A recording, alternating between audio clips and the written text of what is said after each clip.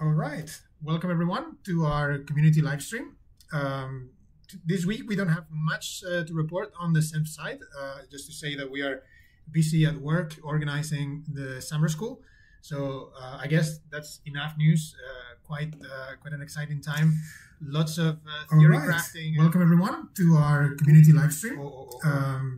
This week we don't have much to report on the SEMF side, just to say that we are. I have my own audio at work organizing the summer school. Terrible. So okay, sorry about that. Apologies. I was just doubling my audio for a second. Yeah, as I was saying, we are busy at work with the summer school. Lots of theory crafting and sort of organizational principles being discussed on how to decide exactly on the contents and the format of the summer school. So we don't have anything to show yet, but all I can say is that it's looking pretty interesting and much more structured, much more cohesive than last year. So it can only be an improvement. So we look forward to that. On our community activity, well, of course, we are here gathered to discuss the end of science, it seems. But remember that this is part of our current bi-weekly cycles. We are deciding on a topic or a range of topics, and then we cover them every 2 weeks. Now, the next one is decided to be about dimensionality and data. So Lyubov, who has been in the community a few times already, will actually be visiting the SEMF flat in Madrid. We're going to be working together as part of my collaboration with her in sort of the research directions. But we are going to be focusing on this idea of data dimensionality reduction and so on. So if you're interested in that, the next couple of weeks are the focus for that topic. And other than that, I don't have anything else to say, but thanks to everyone who joined in the conversations this last couple of weeks. It's been great to see how lively the community has been sort of interacting lately. And without further ado, I think we can actually move to the discussion, which is, I think, the main attraction of this event. Now, if there are any questions on the Zoom chat, on the YouTube chat, unfortunately, given that I'm not in the SEMF base, I don't have my second screen available. I will encourage everyone who is watching to join the link and follow up on the instructions to join the Discord server, and there you can find everything. You can pose your questions, you can even vote on future live stream topics and have suggestions for other topics to cover, and of course come to these live meetings. And everyone who is here at some point was just watching on YouTube or just heard of us indirectly, so everyone is welcome. We are excited to get many new people. By the way, we have a few new members of the community. We've had maybe around 6 or 7 new community members in the last few days, so it's always good to see influx of people. And yeah, as I say, unfortunately, I won't be able to monitor the YouTube chat today. Maybe Alvaro could be monitoring, but I really don't know because it's Easter and we are far away from the SEMF base, and it's a little bit logistically uncommon. But other than that, by the way, if anyone here present has any questions or comments about SEMF more generally before we move on to the meat of the question, please go ahead and mention or ask or criticize or praise or whatever it might be.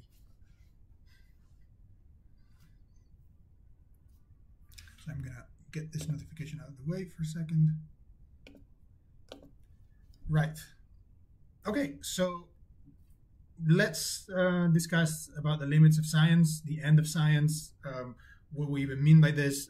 An important theme or subtopic that has been sort of a focus of attention in the last week or so has been this notion of truth. Of course, Anmol at some point asked about the notion of truth in, I think, the philosophy channel, and since we've had a bit of a flurry of contributions around that. So I don't know if maybe Anmol yourself, you'd like to give some prompt on what you meant by that question or what your intention was originally, and then maybe everyone can react more or less representative of their positions as shown in the Discord channel. And other than that, we can evolve from there. I guess that we can organize the conversation around this notion of truth first, but then second, I think we should address this more broader question of what are the limits of science, what is science even trying to do, and of course we have had a bit of a clash with some people in our server that maybe held views that were not so orthodox, to put it lightly, and so it might be a good space to discuss how to deal with the conversations with different different inclinations, different sensibilities, and things around what is the margin between imagination and inspiration and just going over to pseudoscience or more harmful sort of ways of thinking. These were the topics that actually motivated me to decide to have this particular topic for this biweekly theme. So if you want, we can begin with a more abstract, more philosophical truth sort of question, and then we can move into sort of more practical or more down-to-earth question of the actual limits of science and how to what does it mean to be scientific, or what is the scientific method at large, and do we think that it needs some kind of updating, or what does it mean exactly, and so on. So maybe Anmol, you can prime us, and then we okay. Is it too noisy in the background, or is it fine? No, I think we can hear you fine. It's fine. Okay. Yeah. So in the philosophy channel, I started with the notion of truth as at first I was thinking it in form of linguistics, in the sense that what do we consider sensible? Like what parameters do we use to localize on a particular value in lieu of others? So how do we say this is not like right, this is right?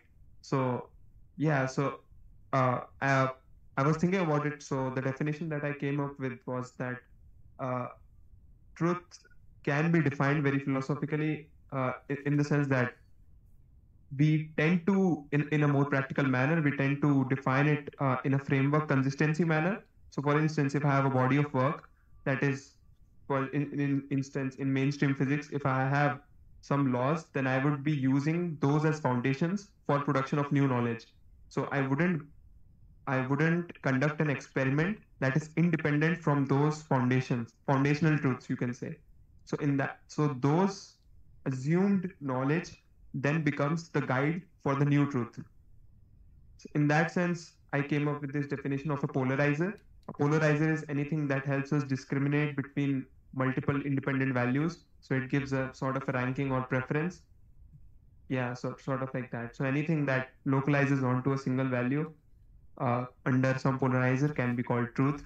So that was where we started, and then I think like there were some other discussion. And as for the limits of science, that was with regards to whether this methodology is necessarily complete in terms of finding all truths that can be found if we were to go by this definition, or are there any methods that we can come up with going forward, perhaps like things that cannot be testable by science due to its very nature of finding information, for instance. Yeah.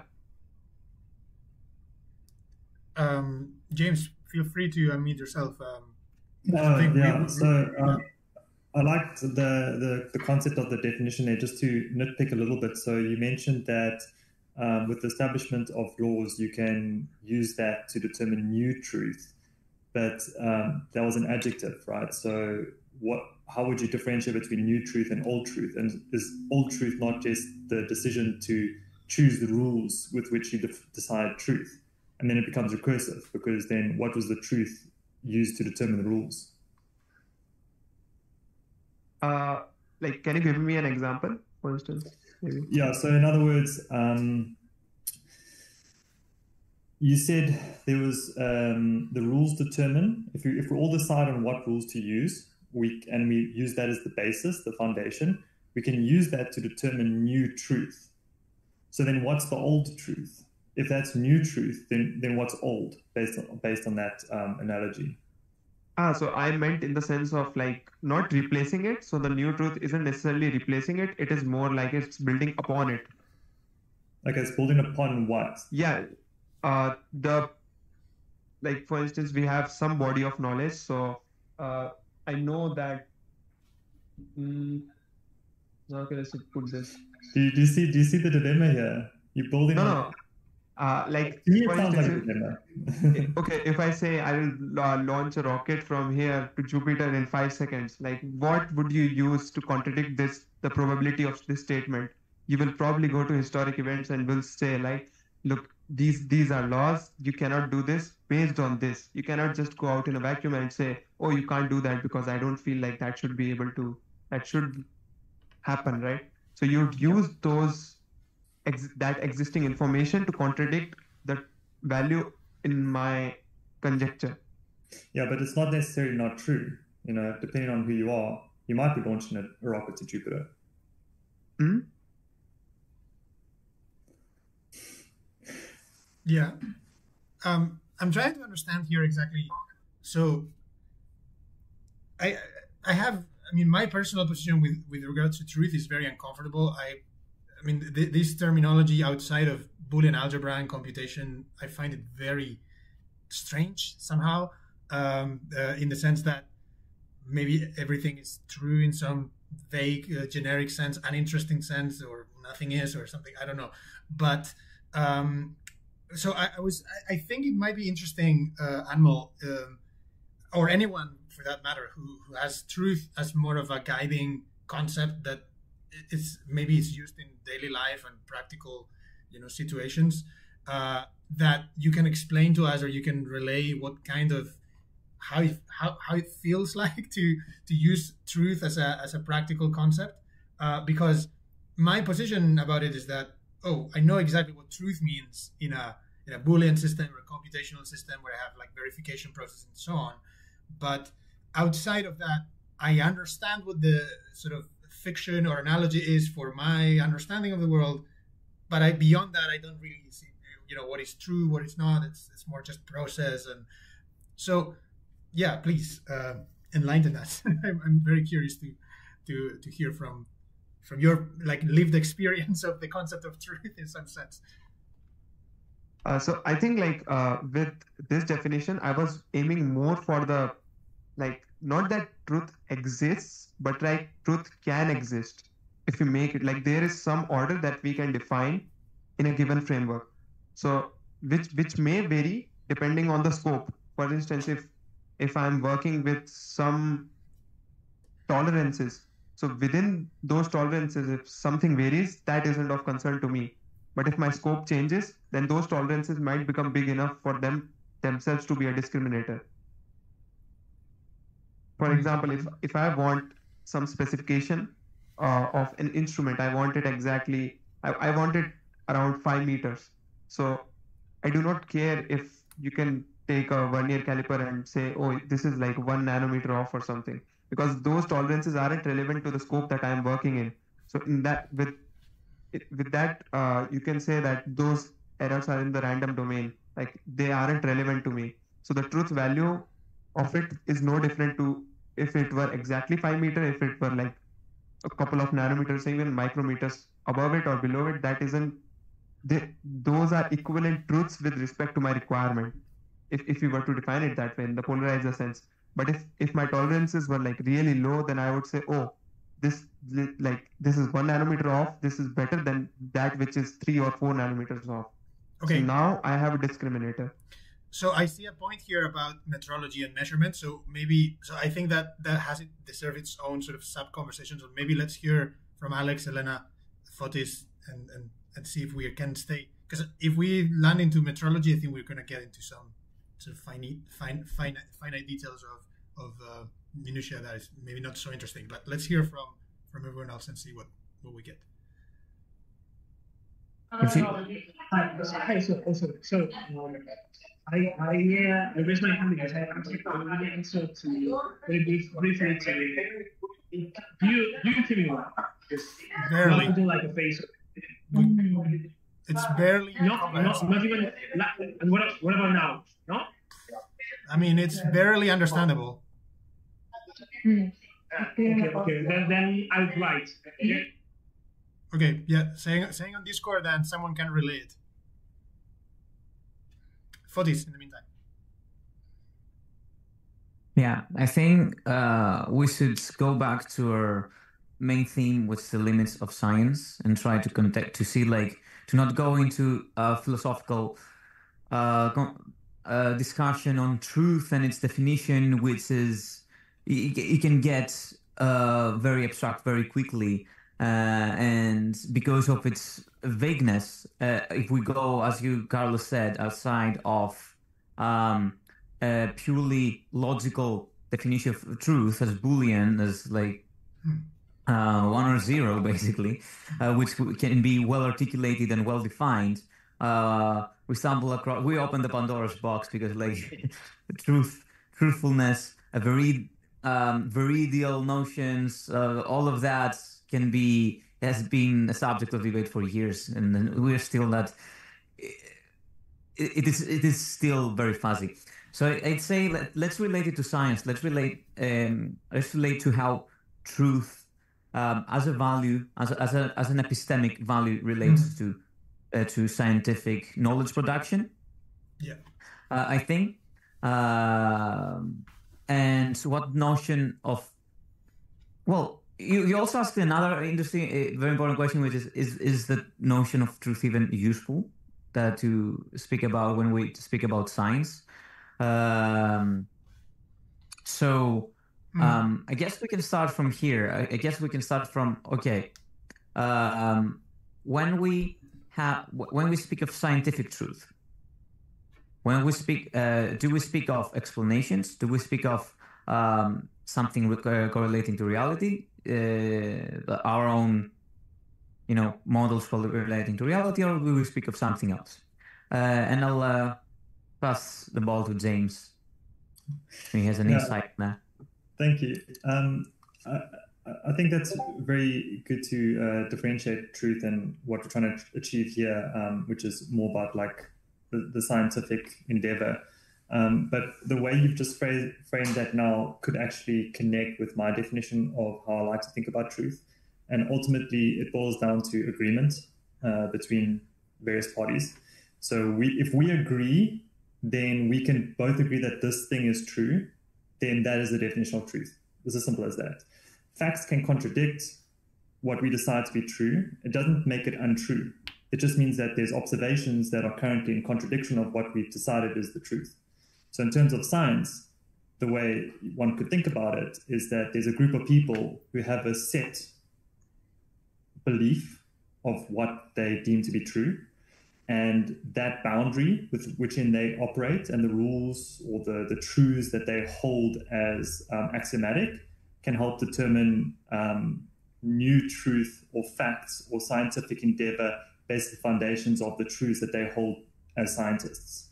So if you have a separate group that, maybe do witchcraft, for example, as like the quintessential counterexample, they have their set of truths, and the underlying difference of which truths they agree on are different to the scientists. But they're going to generate their own truths, and they're going to go off and make all kinds of assumptions and observations and factual, what they hold as facts based on their truths. The difference is what group do you belong to, I think. Maybe that's one way to think about it. So truth is basically a notion that is inherently social, inherently interpersonal in that regard. It has to do with direction. Mm-hmm. Yeah, it's like a direction. It's a goal, and the facts are kind of like the steps along the way. But we agree we're heading in this direction, and the more facts you can build up towards it, almost like the closer away or the further away you are from truth. Yeah, I would just add to that. I would add to that I'm glad that, James, that you mentioned this, because I'm normally the one to bring up the sort of communicational network, evolutionary, sometimes even approach to these notions in mathematics. And I mean, at the end of the day, truth is very deeply connected to the sort of foundations of mathematics and all the formal way of operating and so on. And I always think that mathematics is nothing but this sublimed version of communication that many beings do, not just humans. And in the case of truth in particular, it might be a particularly refined aspect of that process. It's formalism. Maybe that's the quintessential difference, is the use of a technology, a social technology called formalism. And that might be the differentiator between a scientific endeavor versus one that is not based on these rules or formalism. Well, I think that the distinction is more about, if we are contrasting here a more empirical tradition and a more spiritual tradition or something like that, I think the contrast really is in the method when it comes to the verification, because the formal part can be both symbolic, can be both grammatical in some sense, can be self-consistent, and it can have all those properties. I mean, mathematics for its own sake is indistinguishable from just some spirituality, right? Like, I mean, just some internal logic, some rules. But it's really when it gets in conversation with the distributed community that is experiencing a common world, or at least in some picture, right?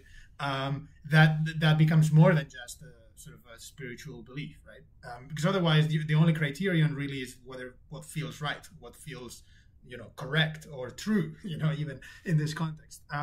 But yeah, I think that's the crucial difference, and not to accelerate the conversation into how to talk to these different cliques or tribes, intellectual tribes nowadays. But I think that the main way to approach these kinds of questions is precisely by saying, well, there's a range of experiences that you can, at the end of the day, you can firsthand corroborate, and you see that there's this chain of assumptions or chain of fictions that are believable because of each one of them has a firsthand verification process, or at least a virtual one, right? And you can build this sort of networks of virtual verification that, although you are absolutely not doing in practice, you imagine that you could do. And so it's a very different position from saying, oh, I just saw whatever these patterns in some spiritual realm that descended from the higher dimension, and now I have infused with it. Like, this gives you a reliable or in principle operational approach to saying, oh, this statement or this particular truth for this context has this consequence of an operation. And it's pretty much what you said, James. Yeah. Can I ask a dumb question there? Yes, please. I'm just going to interject. You guys kind of just like synergized and rolled onto each other. Like, so what I'm not really following is that you mentioned verification. I would like to, let's say there are some different pockets of understanding what and somehow formulating a way towards what these pockets happen to consider to be the vision, the truth, the direction, or whatever. And I think what you mentioned there, the verification, you said it's kind of like a key point there. But then I'm wondering what you consider verification. How can it apply between different pockets? Like, isn't that just something that comes from your pocket? Does that make sense? Or how are you approaching this verification thing that is meta that you can apply to? Am I making sense? Yeah, definitely. I am thinking of verification as a purely individual sort of node level phenomenon in some sense. Like, you can have distributed consensus, distributed effects, and so on, but verification, in my opinion, really boils down to an individual experience. And of course, just verification is incomplete, and that's why we need large numbers, statistics, network effects, and so on.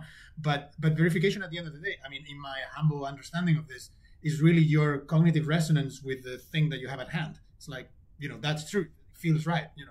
I was told there was a tiger behind that tree, and I looked and it was. It's like, okay, it was true that there was a tiger behind that tree because I experienced something that I can connect in a positive way, right? It's sometimes when I don't know, maybe this is too esoteric to mention here, but sometimes when I'm looking in my pocket in the dark or something, or put my hand in the bag in the dark, and I'm just sort of like searching for an item, and I'm just sort of guessing shapes with my hand, right? I think of this concept in that moment because I'm thinking, I'm kind of like, I have this idea of what shapes I could encounter by just wiggling things around. And then sometimes I get one and it's like, oh, that's not the one. Sometimes I get another one, that's the one. So what is that? It's just me wanting an object and trying to select it out from others. So I feel like the concept of Boolean truth that we have enshrined and sort of crystallized in this formal way is in some sense an extension and a sort of a formalization of this natural process that we have of like engaging with direct experiences that feels like, okay, that checks. Like, it feels like, we are satisfied. in some sense. It's like I feel almost like it's demoting the status that is had philosophically, but at the same time, I don't really have a better candidate to replace it, because where could it be coming from other than your system is somehow adapting, and you have this idea of sort of reward and pain, or just the satisfaction and goal-oriented behavior that is frustrated or accomplished. And these kinds of things seem to be very much tied to the fact of how we behave as beings in the world, more than intrinsic properties of things. And by the way, I will just mention here, for contrast, that this idea that there's true and false, and there's some kind of binary nature to it, in my opinion, is clearly not very relevant at a formal level, because there's nothing stopping you from having multi-valued logics that have precise formal behaviors that just have red, blue, and green values of truth, and none of them is false or true, or it's just 3 or 4 or more. And you can do computation just the same way. There's nothing stopping you from doing it. I think our preference for that binariness of truth values really comes down to our subjective experience of how we engage with things. I mean, I am very ready to be proven wrong and to be changed my mind, because this is just an intuition, and I've never found a better candidate for what is the source of Booleanity in the world somehow. But yeah, I'm curious to hear what you guys have to, how you think of So it. like, Yeah, for the verification process, I personally like to think of it in terms of faculties of discrimination. So like the scope of it, whether individual scope or system scope, depends on whether the individual components of that group share the same faculties of discrimination. So for instance, if we have a bunch of blind people and a bunch of people who do have vision, and now we need to communicate the concept of vision to them, you can maybe explain it to them in great detail. They might try to make sense of it, but at the end of the day, they cannot gain the information from direct experience without actually possessing that faculty of discrimination. That is to say, you can, so insofar as you can create the same explanation, create anything that is associated to it, but that is not it, you can basically trick them into thinking that something is made up of some color even when it is not. So you cannot really identify a particular value of truth when there is some faculty of discrimination that is a necessity to arrive at it.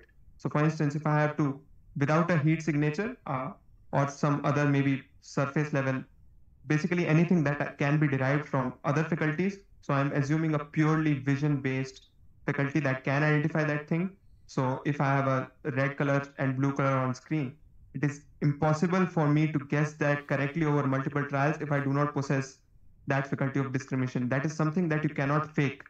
So in that sense, I see that you can say, like, provided this faculty, this has to be, like, yeah.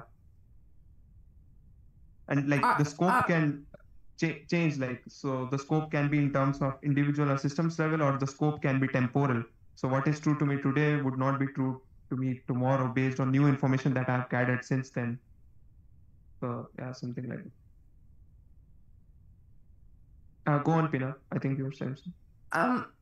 Maybe I'm a bit slow, but I didn't get the connection to the facultative existence of certain faculties and discriminator being dependent on it, and that's that to verification process. Okay, so are you saying you cannot verify something unless you have certain faculties? Is it that simplistic, or what are we saying?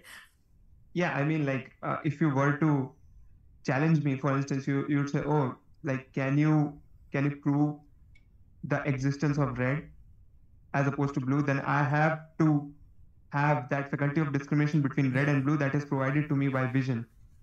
That is something that I cannot identify without it. So there's a backdrop of it, like a fundamental. Right.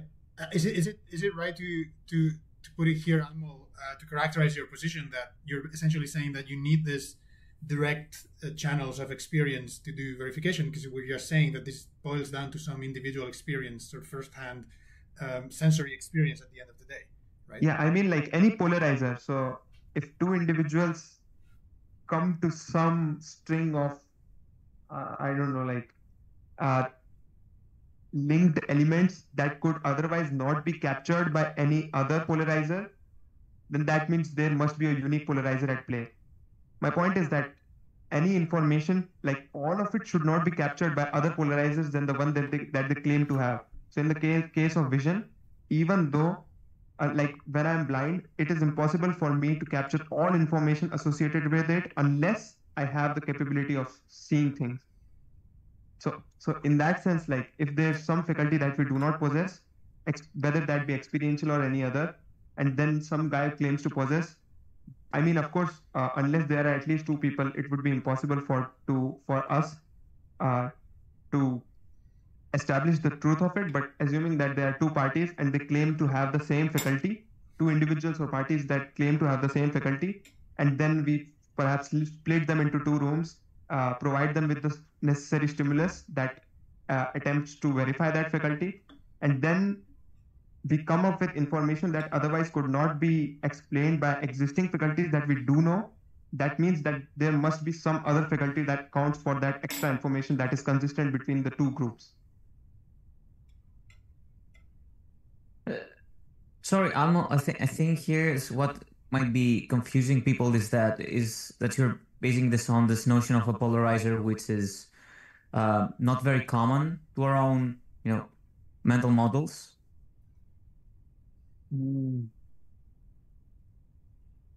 Yeah. So I think it is a very technical notion, truth based on this commonality of this cognitive. It is cognitive, although in its foundations, right? It is about sharing a cognitive mode, in a way. Yeah, I think like, yeah, I'm assuming that the truth here is knowable. Like there's no unknowable truths here. Okay, so it's all right. Danny? Yeah, I just wanted to give you like Alex's and Elena's message because they shared it through the Discord channel. So Alex says, truth on the goal of science as higher contrast is not, I think, a complete definition.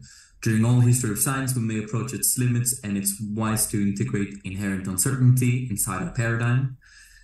An indirect but essential connection to this is that a scientific paradigm must assume different perspectives when it cannot absolutely decide between several alternatives.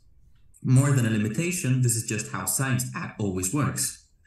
And then Elena says that another question might be in what context we discuss the limits of science, which, as Fotis puts, requires asking for the purpose of science. Of course, finding truth, some notion of it, but explaining it, persuading others of it, integrating perspectives in it.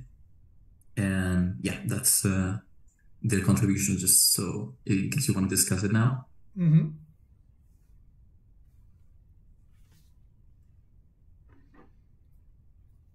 So it seems though, as we have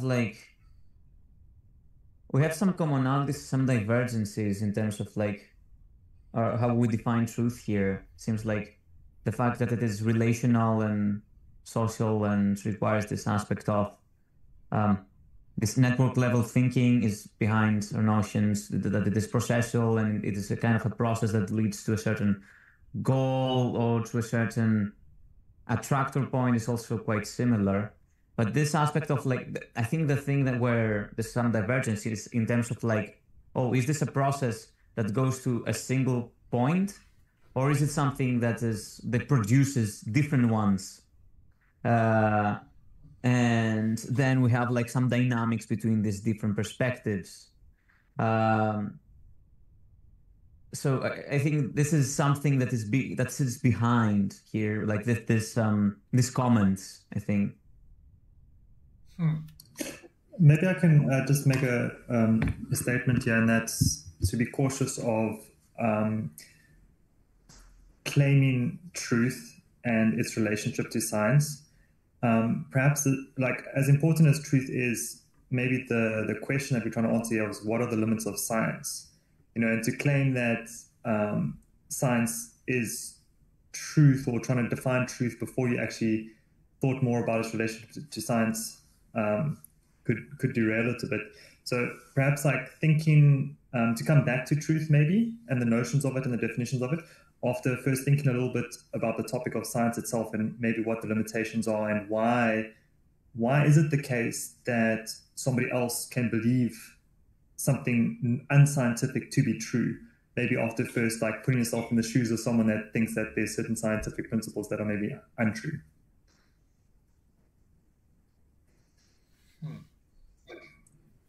I mean, like the basic concept there is like if I would say what are some of the limits of science, and I would say sometimes what happens in the scientific endeavor is that you can build up so many facts that it can limit your potential input, or like what you would deem to be valid, or where you would even start to look at things, and that can kind of like maybe narrow the scope of things that could inform what is more true.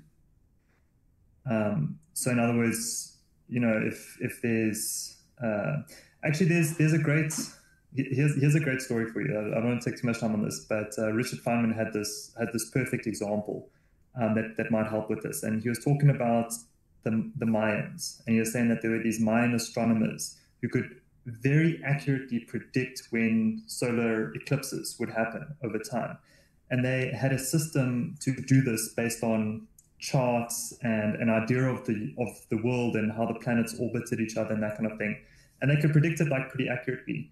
But a young Mayan who, you know, had no training in science, they'd say, had a completely different notion about these balls spinning around each other in space. And he kind of like had this feeling that if the balls crossed each other at a certain point, it would create an eclipse. So he would go to the Mayan astronomers and say, look, I've got this idea of how these balls could explain everything. They'll be like, oh, that's very interesting. So how accurately can this theory predict the eclipses? And his response would be like, well, it actually can't predict any eclipses yet. You know, I'm still working on it. I'm not quite sure of the facts or the predictive nature. And then the astronomers would naturally be like, okay, well, nice theory, but you know, we're not going to waste our time on this notion, because our thing is more fact based, you could say. Meanwhile, that premise or that outside of science view ended up being more truthful.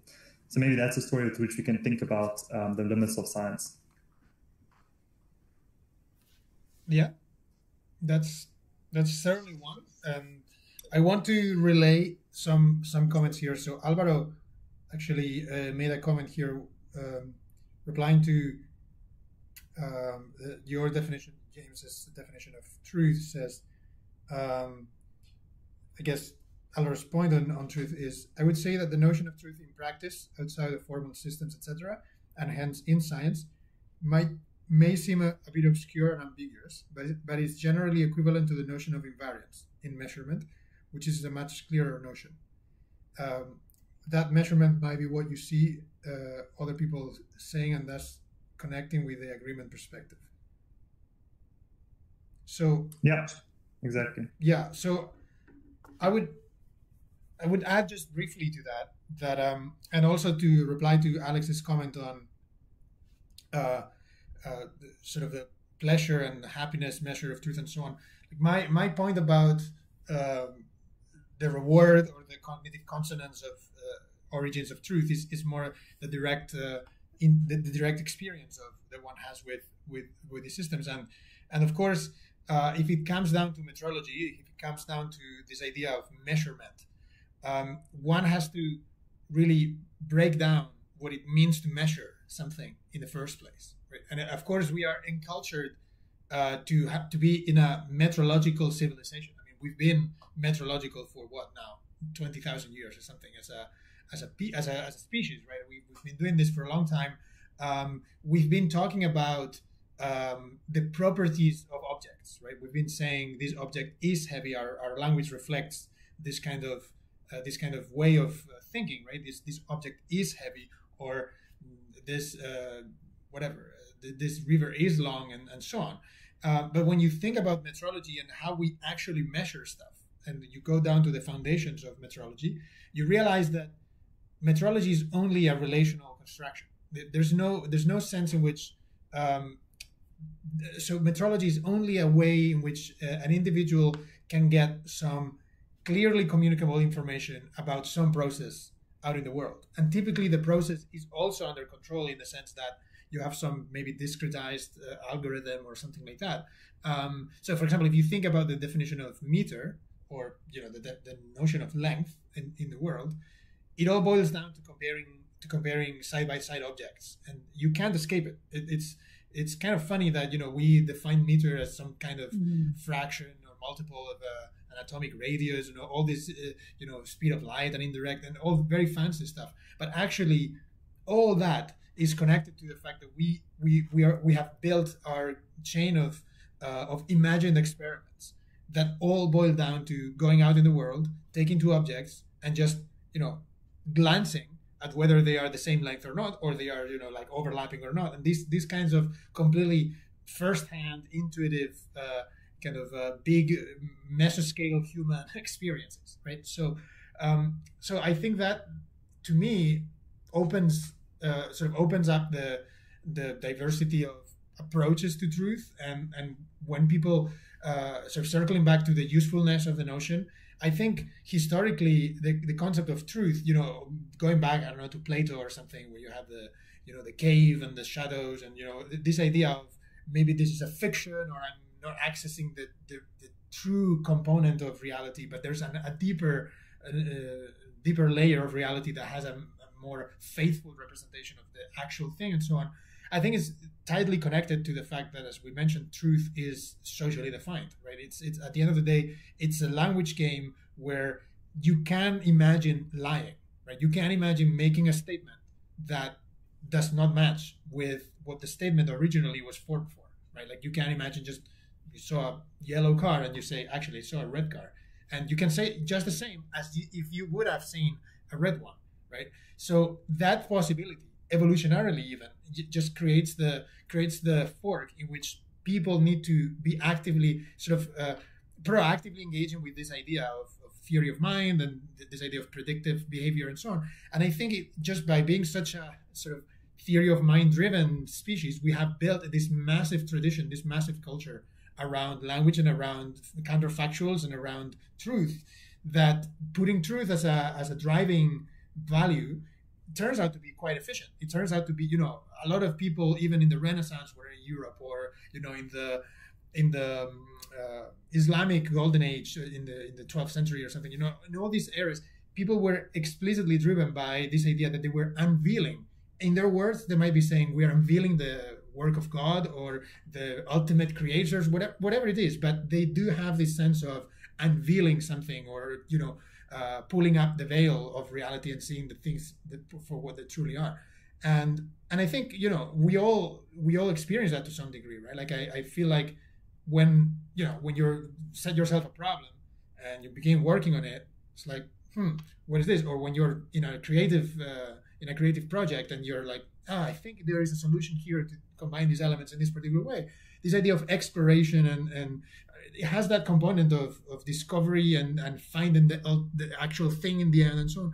So I feel like the status that truth has had philosophically is a little bit undue, but it's nonetheless very justified, because it's extremely powerful. I mean, it's almost like you cannot imagine people going over to the other side of the globe without the promise of there being something amazing, or creating new commercial routes, or whatever it is that they had in their minds, or us going to Mars because we're amazing and we want to go there, or things like that, right? Like you need some kind of drive that is pseudo-religious almost, that drive you somewhere.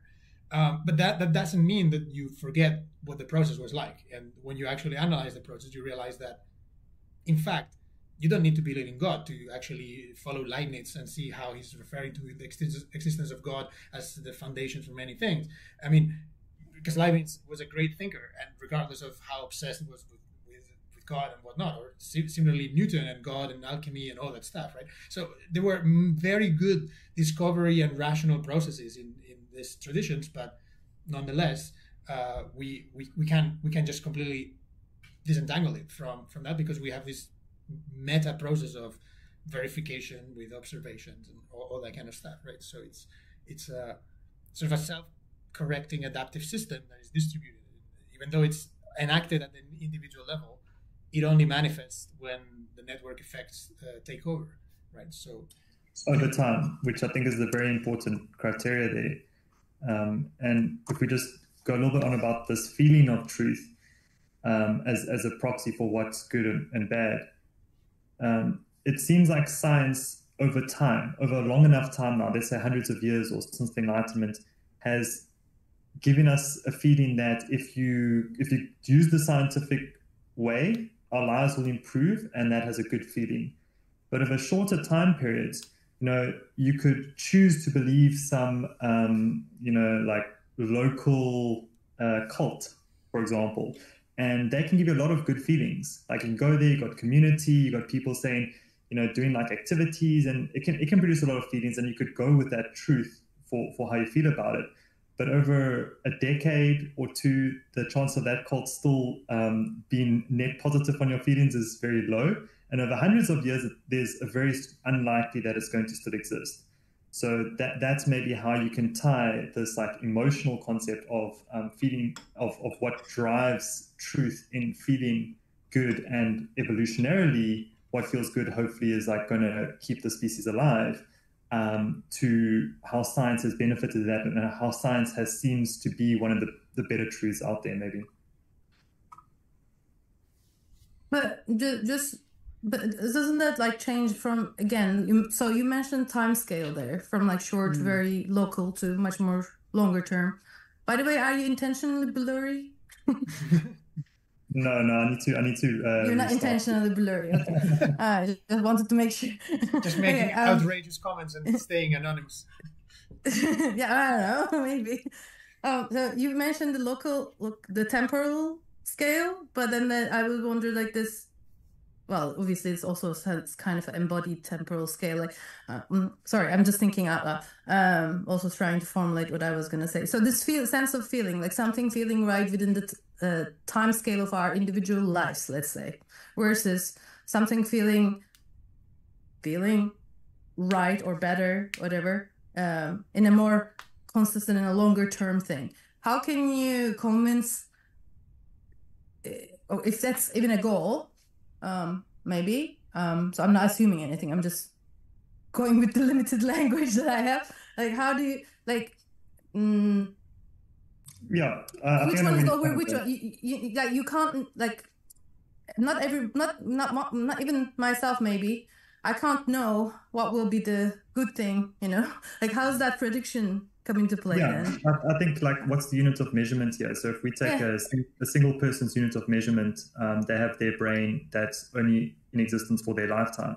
But we have education, we have textbooks about the benefits of science, we have YouTube videos. So you just get exposed to the history and the time scale over longer time periods based on. You do, but can I mention one thing there? Because I think maybe this ties into at least maybe my currently confused perception of the limits of science.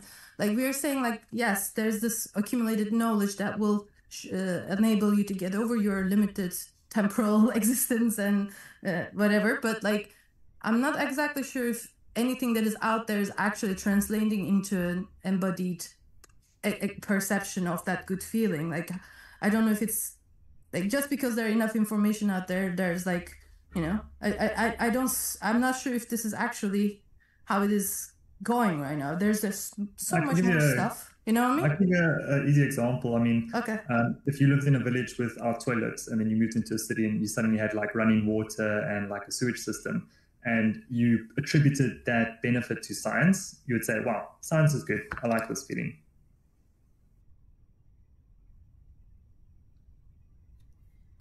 So it's about, you can break it down into small experiences.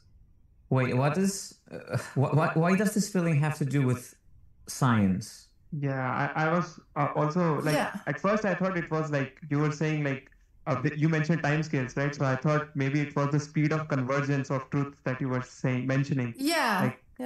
Like science, like I understood it as like that science, because of its methodology, takes longer, but has a higher shelf life of that truth. Yes. As opposed to perhaps other more local values. But those local values can allow you to bypass what I call the temporal limitation of truth, because when you exercise those parameters, there are certain steps that you must abide by if you want to categorize it as like a part of science. So that inherently limits what truths I can arrive at this point in time, because I have to respect that methodology. If I don't, then that is not science. So I'm forced to switch groups in that instance, in that sense. Can I interject here? It's like I think this notion that you've mentioned, that this higher value of truth, or no, I think we're talking about knowledge here to be, or yeah, is very important to as an assumption. But I'd like to challenge this because, and this is where we can get a little bit more concrete with the conversation and how it relates to science, rather than talking science in the general. And I think it would be good to see if, like, our notions of like truth as it relates to science have to do with our own, scientific background, or the science we look at as the most, representative. Because, in nutrition or in pharmacology or in social psychology, true, like, findings that you consider as like, that you would attach to them the notion of scientific truth, something that we know, something that has been published, it has been in textbooks, it was people use as basic theory. Let's say, for example, that like cholesterol in nutrition, like that cholesterol in eggs is basically bad for your health. It can clog your arteries if, in the long run, with a chronic consumption of a lot of cholesterol. But this doesn't have this doesn't stay. Like, it is something that has been debunked very quickly, and then this process goes on very fast. So we have like a process, we have like a circle of sorts, which goes quite fast in a way. And maybe we can say that there are circles that go like a bit slower, and they're part of science.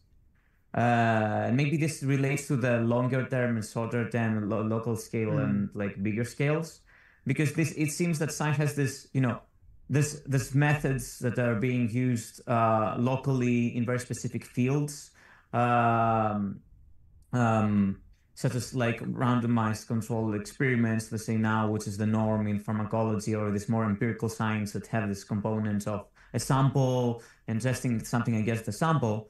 But then there's these processes of science that happen on bigger scale, such as like paradigm shifts, where you have like this whole, like, you don't have just like findings, like local truths. You have something that the notion that the universe is deterministic and causes are linear, and we can only have isolated causality, so you can only study how this specific substance interacts with this other one. But if we have three, there's a three-body problem, so we cannot do this because the universe is deterministic. So there's a bigger scale one. So we have like a difference. Like, it seems that science can accommodate all of these, like a lot of different levels, basically, of speed.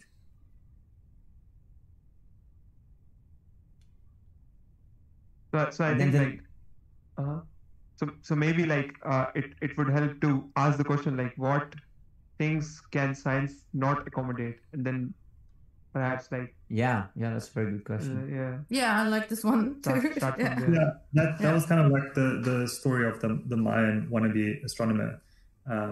In this that's an example where it struggles to accommodate new theories that don't have much scientific backing already. I think that's probably one of the limitations. Oh, can I say something here? Please. Yeah. I'll first answer this question because I think it's interesting. And I was just thinking about that actually. I think there are like some concepts which are not scientific, but nevertheless people attribute truth to them. So, for example, the ineffability of I don't know, beauty or qualia or stuff like that, is something you cannot evaluate scientifically because they're defined as something that you cannot do anything with, really. You cannot share it with the community. You cannot manipulate it in any sense. So in that sense, I would say that this kind of concept, or any kind of concept that's defined in this way as ineffable, lies outside the scope of science. It can be true in other senses, I guess, because there are many senses in which we can talk about truth. There's conventional truth as well, this person's lying to me, or this causes pleasure or pain, or there are mathematical senses of what's true. There's intersubjectivity, as we discussed, and there's also the ideal of truth as metaphysical truth that's out there. But I think ultimately what we want to choose is a definition of truth that aligns with the kind of practices that we want to promote within science, depending on what we want. So we want to produce replicable, operationalizable knowledge that gives us explanatory power and predictive power, as well as lead us to more potential pathways, more knowledge, and doing this by assuming as least as possible. This, I think, goes one of I wanted to connect this to the idea of integrating perspectives, because I think that the idea of integration is necessary, and you just have to embrace it necessarily if you want to do science, in the sense of even questions that are not necessarily, or concepts that are not necessarily physical, like Zeus, for example. So does Zeus exist? Well, if you go to Mount Olympus, you're probably not going to see him in bed with Aphrodite, of course, but it does exist in a historical sense, in a psychological sense, for the people who were living, 2,000 years ago, or like maybe people who are, still believe in him, or out of whatever personal beliefs or whatever. In this sense, we can talk about this phenomenon we call Zeus. And so I guess one of the goals of science that we could kind of put out there, just so we can discuss, is science as an integrative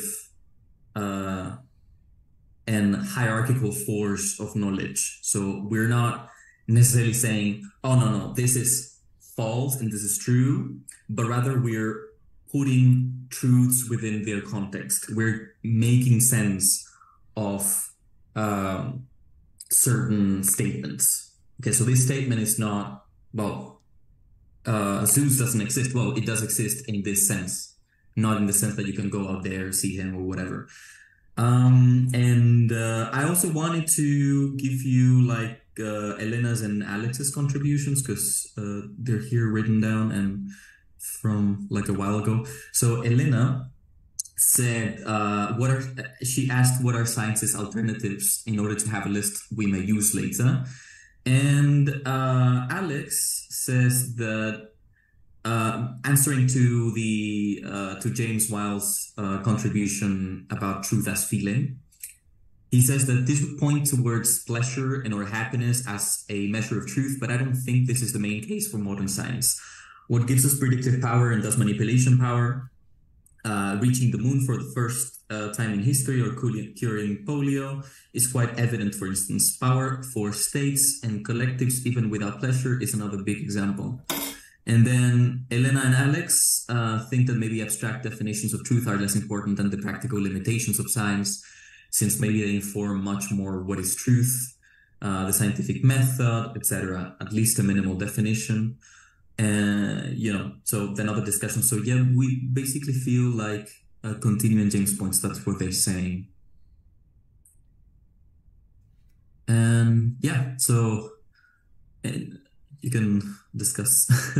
I'm done. So from what I gathered, it came down to one of them was subjective judgment, so, which can be said, like, which can be considered as a challenge for science to evaluate objectively. So I think that which lies outside its scope would be subjective judgment that cannot be reduced to objective parameters at the point of like studying it. So for instance, the concept of beauty, if I cannot explain it entirely in that my observation doesn't match the prediction made by the model that I've created using science, then that means there's some information that cannot be captured by that process.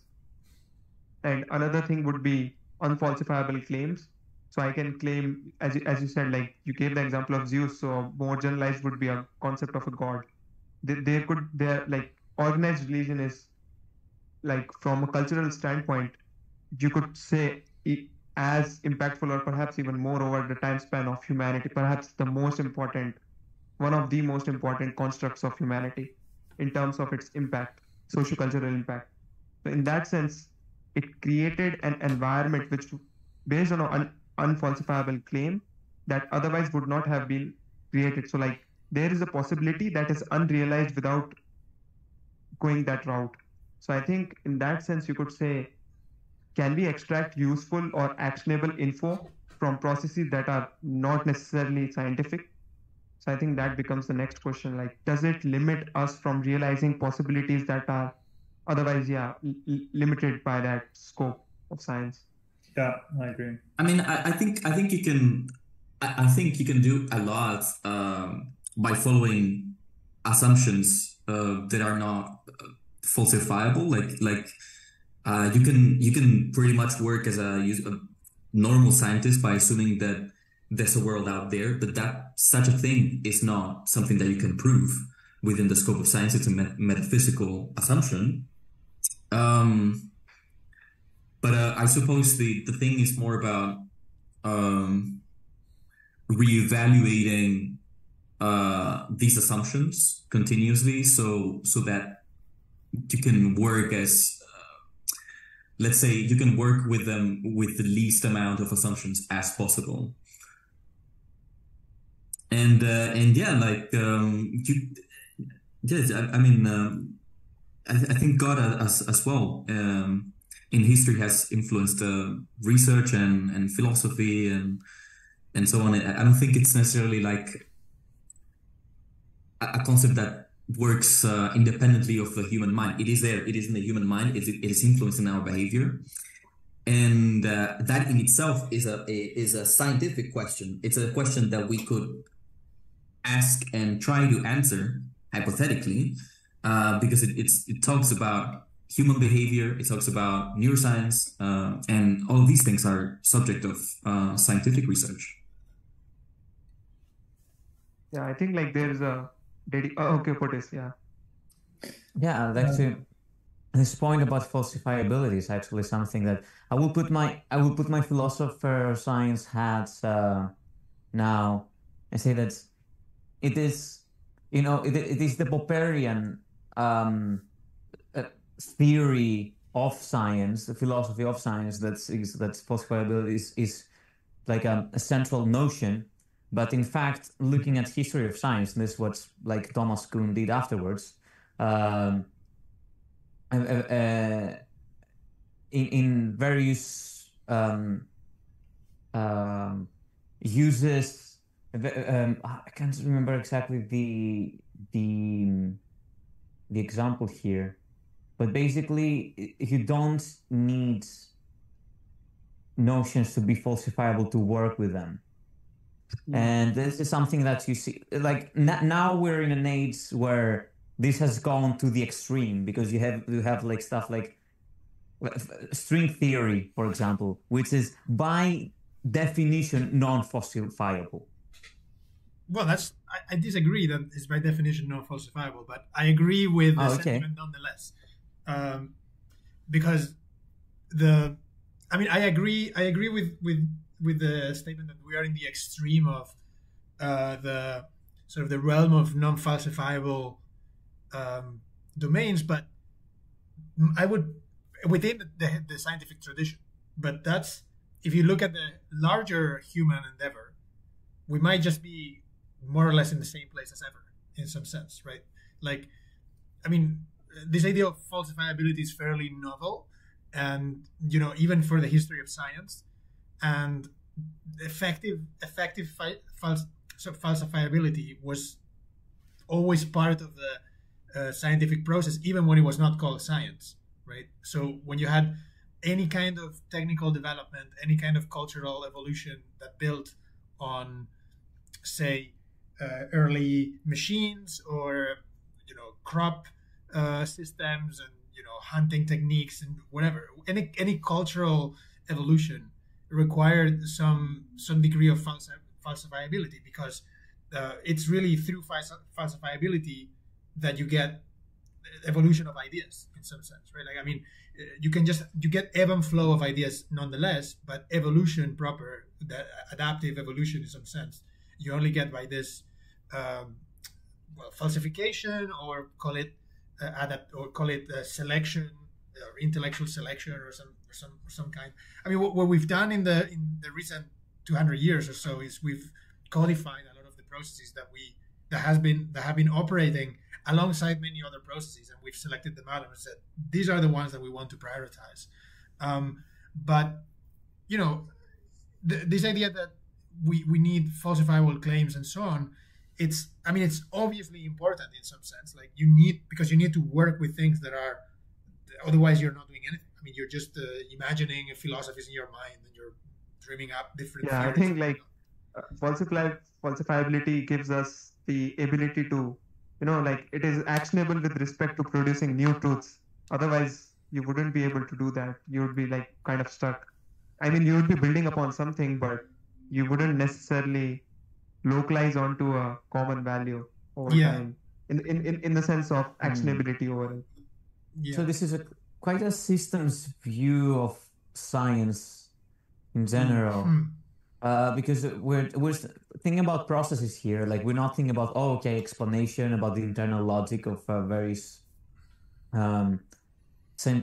assumptions, propositions in science. Yeah.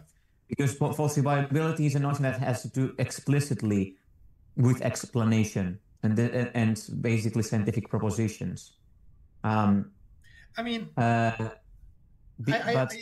don't know. I mean, I understand that it does give that sort of theoretical angle, but I would claim that falsifiability was implicit in the way, for example, cathedrals were built in Europe, right? They didn't have a theory of statics. They didn't have a theory of mechanics. They didn't have any way of subliming their knowledge into a set of equations or set of maps or plans in a piece of paper. But nonetheless, they made progress, and they made huge progress, right? From just like stacking stones to like making these beautiful things.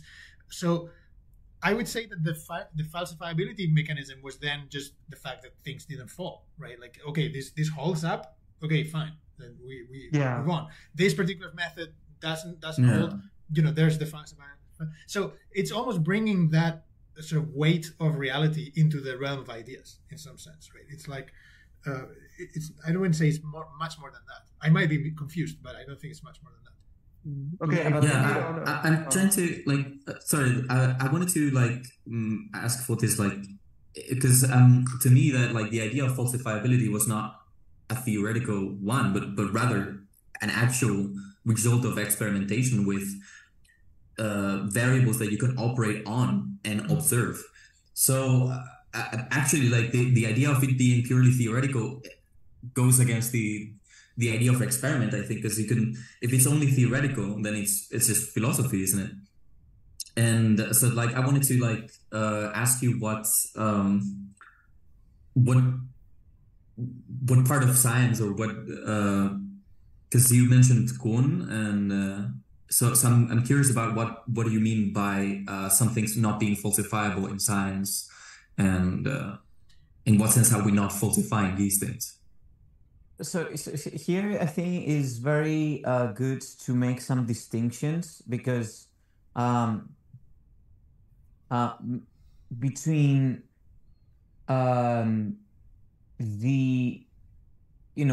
between science as a set of propositions about the world, and science as a material process that has effects on the world. This is very different.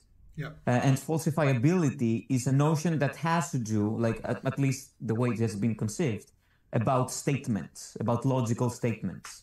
So I think the notion of falsifiability might not be the best one to talk about, like, when you, Carlos, when you said about, okay, in building cathedrals, this is also part of the process, that things are not falling down. This is the criterion of falsifiability.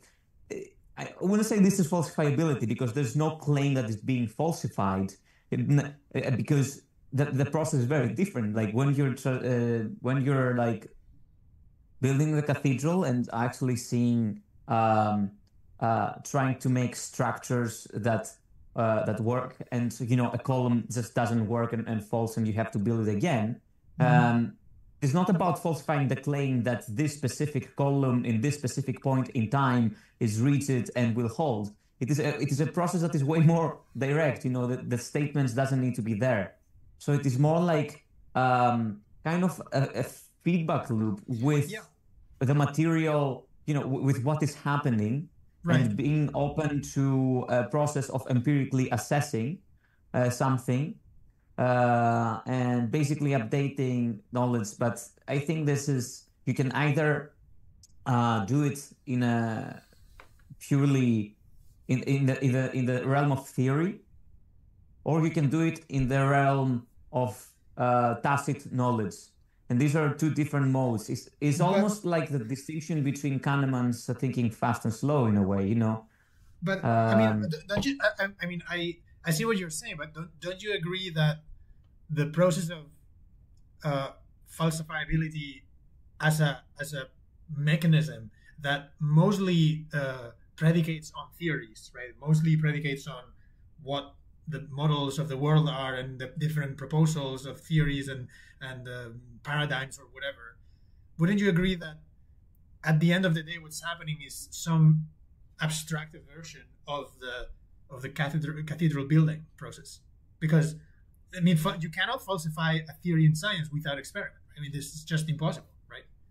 So there's no sense in which a theory falsifies another theory. That cannot happen, right?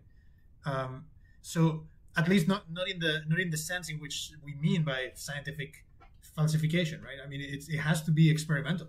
Like that's the only way in which you can do it, right? Okay, I understand what you mean. But then, okay, so when an experiment happens, though, you will have to codify its results into language and into statements, right? Absolutely, yes. And this is a process that you have to go through to produce science. Like you cannot just do a paper now and say like, okay, I've done this. It has to be codified in language that can be transmitted. So, and you have to make certain statements, and then statements from the experiments that flow directly through them can either in a process where they can be contradictory with previous statements or not. Yeah. So falsifiability then happens again at the level of theory. I agree. And propositions. Yes, I agree. Even though it is based, even though the propositions themselves can be updated based on material interactions, knowledge, observable, perceivable facts that happen throughout the experimental process.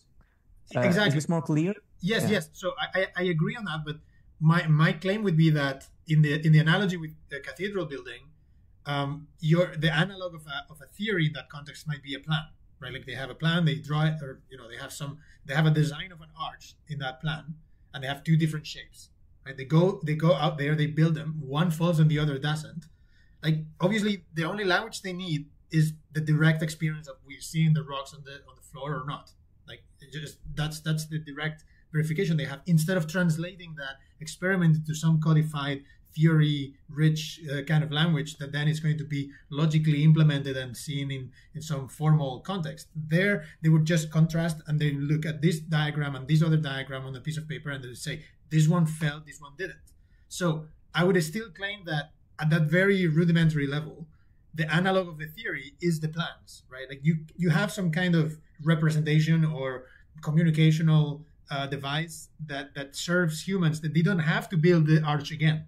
Right? They don't have to go and build the arch every time. because they didn't build cathedrals every time they tried new things. They imagined, they sketched, they did models at smaller scales and things like that, right? So they had this whole process. I would claim that is essentially analogous to what's happening with science. It's just that we have a much higher tower of formal systems, linguistic, formal, symbolic, logical systems that we rely on. I agree with you that the falsification happens at a theoretical at the theoretical layer. I completely agree with that. But what I'm saying is that the sort of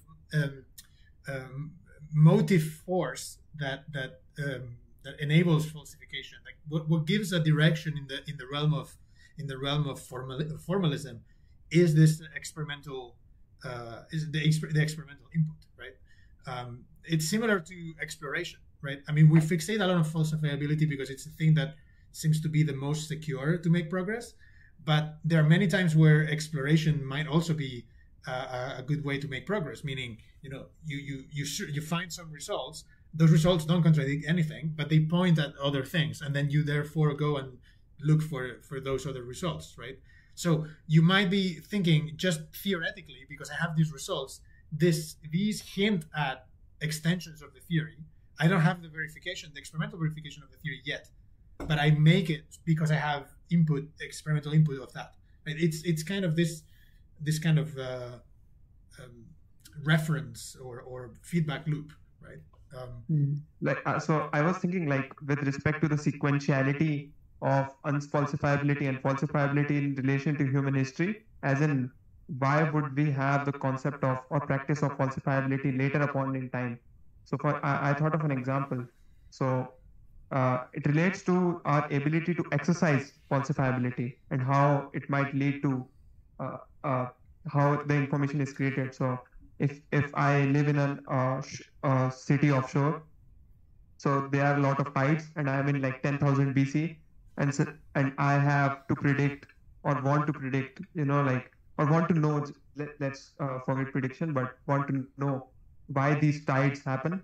So at that point in time, I can just suggest some cause, some arbitrary cause, and we label that cause some god of water, and I say, oh, this does it based on something. So based on the premise, this is unfalsifiable because the concept of the chord itself is abstract and shouldn't be testable by definition.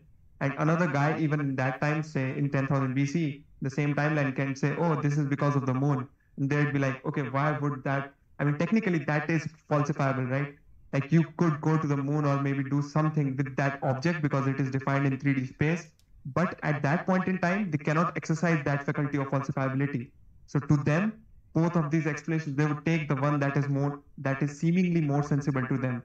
But right, like at our point in time, we have enough body of knowledge, as Carlos said, that if I present an unfalsifiable claim, there are perhaps 10 or 20 more better suited claims that would lead to some actual result based on the existing body of knowledge, wherein I can exercise this faculty of falsifiability.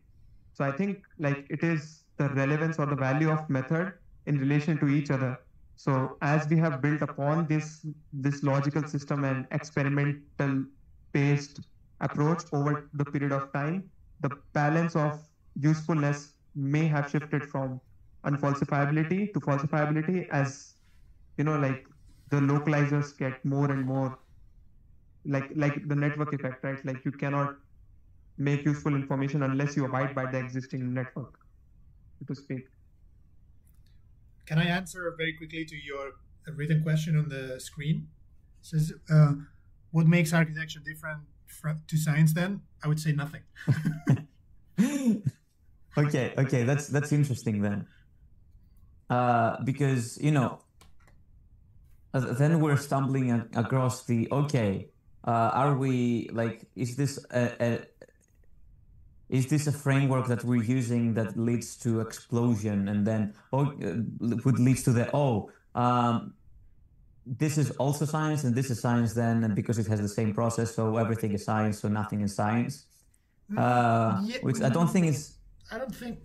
Well, I wouldn't say that. I think, and connecting to what James was saying in the chat as well, and this comment was made a while ago about, I think Anmol said that, things like beauty and so on maybe are not amenable or are not easily captured and so on.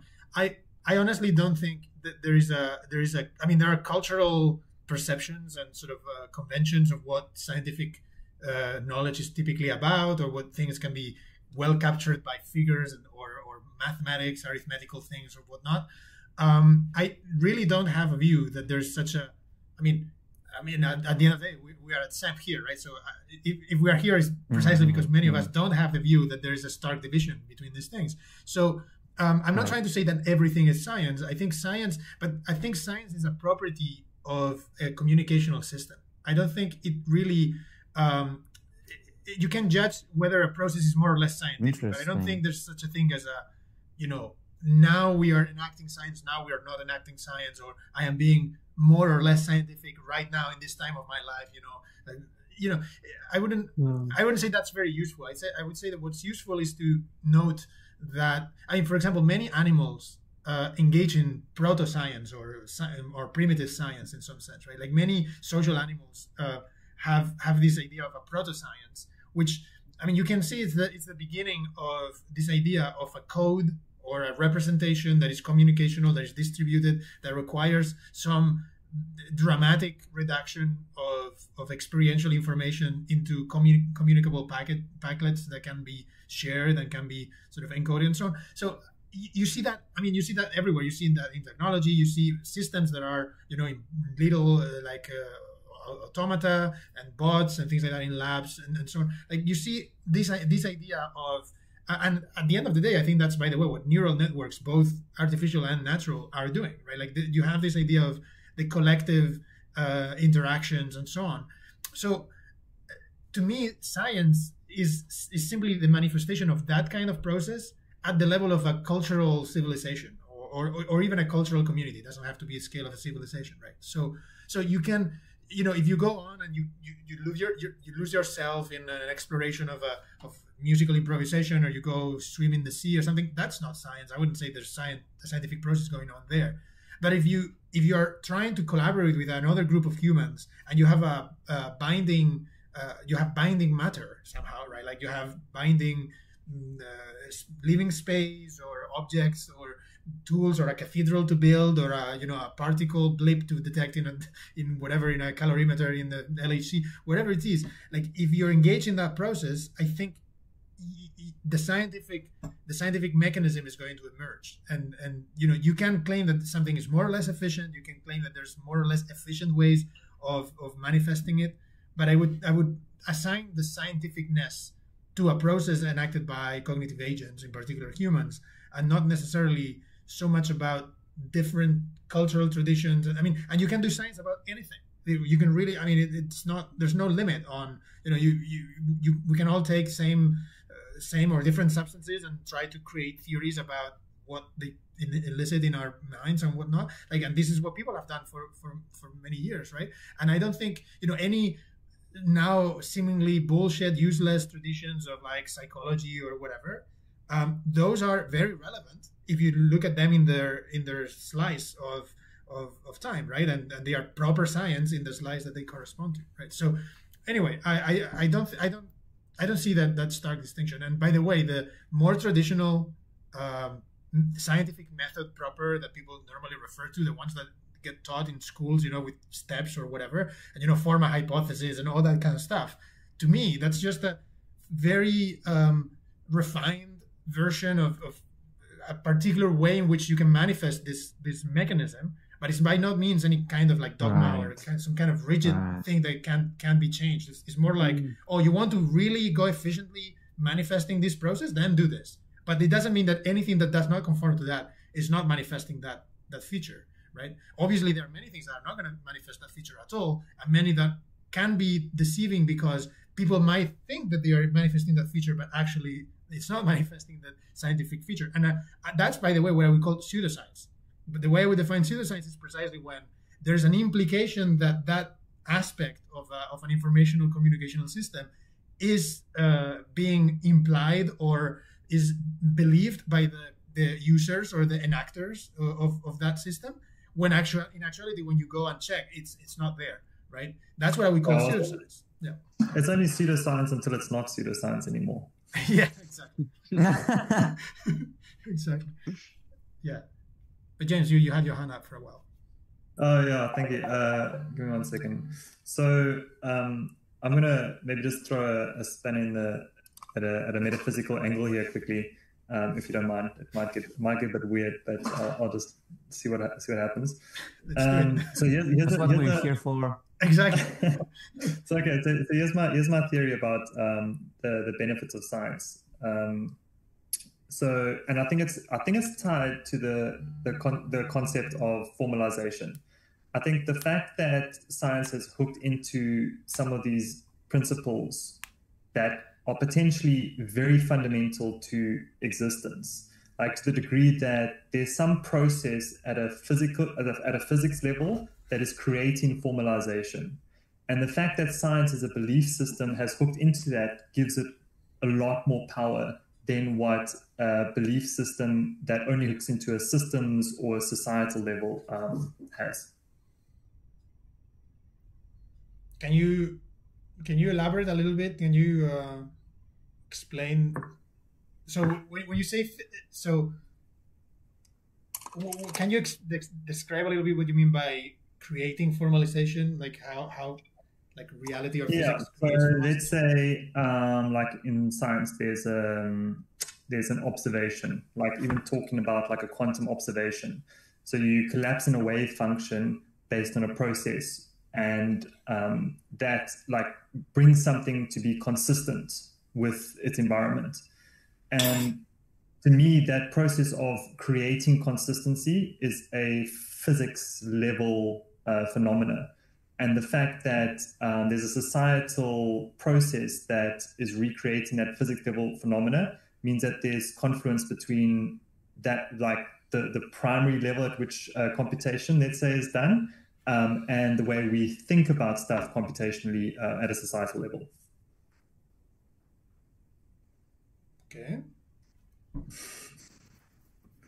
So, but that's somehow like always there, right? Like there's it's always there, but in other belief systems, the appreciation of formalism and non-contradiction and those kind of things are not necessarily as relevant. So it's maybe like think of it like I can maybe contrast it with another belief system that tends to try to hook onto like a physics level hypothesis, and that's like accelerationism. So if you think about accelerationism, if you go to like their manifesto, they're talking about the second law of thermodynamics and how this is an inevitable process based on the effects of gravity, constraining entropy, and because life emerges from this principle, furthering accelerationism, furthering this process of creation of entropy in the universe is good, and that's what creates this motivation and some would argue effective growth of that belief system, because it is harnessing, in their belief, a physical process, like a fundamentally physical process. Wait, I don't know what you're referring to as accelerationism here, and let's not get into it because it's a deep rabbit hole. But as far as I know, acceleration is the exact opposite of that. All of these theories have to do with negentropy, with a maximization of the tendencies of systems to self-organize. So it is the exact opposite of that. So I'm not sure exactly where is it's referring to. That's going to go into a systems argument. It's you create negentropy by pushing entropy into the environment, and yeah, so it's universal entropy. But I mean that's a whole different rabbit hole. I was just using that as a basis to which to say that potentially, if you think of the scientific endeavor as a belief system, let's just define it as that for the time being. Potentially, its effectiveness has been because some of the foundations of the belief system are actually fundamental processes in the universe. Okay, so I will jump here by commenting on a comment by Elena, and also answering James's metaphysical spanner. So Elena mentioned, what about science versus technology? And again, it's not that I'm trying to like really be on brand constantly at SEMF and saying, oh yeah, forget about the divisions between science and technology, blah, blah, blah. But I honestly believe it's important to realize that that distinction, I mean, you have to think a little bit about why you think science and technology are separate, right? I mean, obviously there are different words. Okay, good start. But then when you try to go down to what technology is in some general sense and what science is in some general sense, you will find that, and by the way, art gets thrown in the mixture in the same way. It's like at the end of the day, like you can really separate other than humans interacting with non-human elements and communicating with other humans and potentially collaborating around those non-human elements, right? So at the end of the day, I don't. Again, when I mentioned this very broad definition of like science as a property of an informational system and things like that, it's because I honestly don't have an intuitive sense that there is a well-defined way to say, okay, this is a realm of science. You go to the mountains and pick some rocks and you're doing geology, and now you go to whatever, measure the humidity in the clouds and you're doing meteorology. Like all these kinds of things. I mean, these are all coincidences and kind of accidental histories of human cultures evolving in different directions. But in the essence of what's going on, what you can tell is whether an informational flow among some agents is being more or less distributed, is being more or less constrained by a verification process that relies on, say, something like a Boolean state, something like truth seeking by each individual that has an alignment, something like goal directedness of a population or not. Like these are mostly sort of behavioral or informational dynamics that sort of display different aspects of an informational system, right? So to me, that's what counts.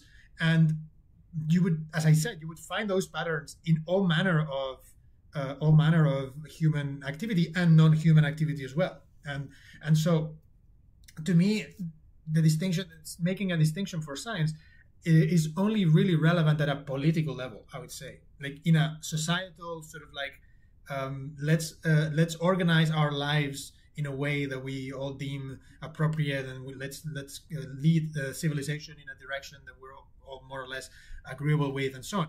There is what I think science as a concept or a belief system or something makes more sense, because then you can say, well, let's banner around this. Let's gather around these ideas, and let's attribute values, moral value to these things, and let's sort of defend them and propose them and try to uphold them.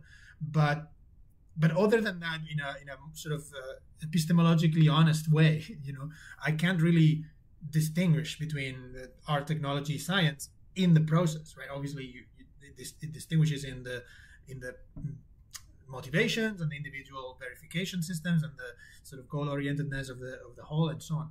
But that's kind of my point. And so even if I take your point, James, which I like the provocation, I like that you're suggesting, if I understood correctly, that this overall process in society is due to some fundamental dynamics of the universe. I mean, in some sense, it should be, right? Because otherwise, I don't know where else. It leverages something fundamental. It might not be the process itself, but it's tapping into something that is happening deeper down. Yeah, it's like the system is never independent of the hardware at some types of processes. There's certain processes that are always going to be more efficient and more effective depending on which hardware layer you're operating on. Mm-hmm. Yeah, I think like as for the distinct, I agree that like science and technology at its core are not fundamentally distinct. But like immediately when I thought of the science and technology duality, I thought of pure mathematics and applied mathematics. Like that kind of parallel was what I saw. Yeah. And it was with regards to, you could say, optimization, like which side do they lean to? So science, like when you say technology, there is an expectation I would be able to use it in some form or sense. But that isn't necessarily the case with scientific knowledge. Like not every scientific knowledge could be relevant with respect to its actionability aspect. That isn't to say that it wouldn't be actionable, but like I'm more inclined to believe that some technology would be actionable, or almost most of it, as opposed to that characteristic being equally reflected in the realm of science. Yeah. Whereas with respect to science, I expect some production of new fundamental knowledge more than what I expect from technology. So you could launch some maybe new AI tool that helps me organize my files on my desktop PC. You didn't break any fundamental breakthroughs in the like machine learning or something, but you did provide me a tool that works for my purposes. So from a technology perspective, that could be a breakthrough, or that could be something that is very much impactful on a societal level. But from a scientific perspective, it could be rather mundane. Well, so I think like yes, I agree. I agree, but I agree that there can be a distinction, and there can be different realms or bands of or what is the word, substrates for this information, the information dynamics. But to me, the substrate is not that crucial. So you mentioned applied mathematics and pure mathematics. So there's certainly a distinction of, is your formalism referring to formalism, or is your formalism directly, or is your formalism directly referring to material, non-formal elements of experience, right, for the user at the end of the day? Mm. And you say that your new AI tool might be practical to you, and it might be more mundane or more sort of pedestrian from a theoretical point of view, but and you compare it by saying that maybe the theory is just intended for its own sake and it's not actionable and so on. I would disagree in the sense that the realm of applicability of a new model or a new theory, whatever you say, new fundamental knowledge in a theoretical sense, the realm of applicability is the abstract set of rules where that functions, right? So it's not devoid of, it's not isolated and sort of pristine, floating like a crystal in the vacuum, right? That's not what a theory is. A theory, if it's fundamental and it's progressing something, it means that it latches onto many other existing theories, and in some kind of machine-like fashion, it turns things in a way that is novel, that didn't happen before. So obviously, it's different to say, I just developed a new jet engine that just happens to make planes fly faster and more cheaply or whatever.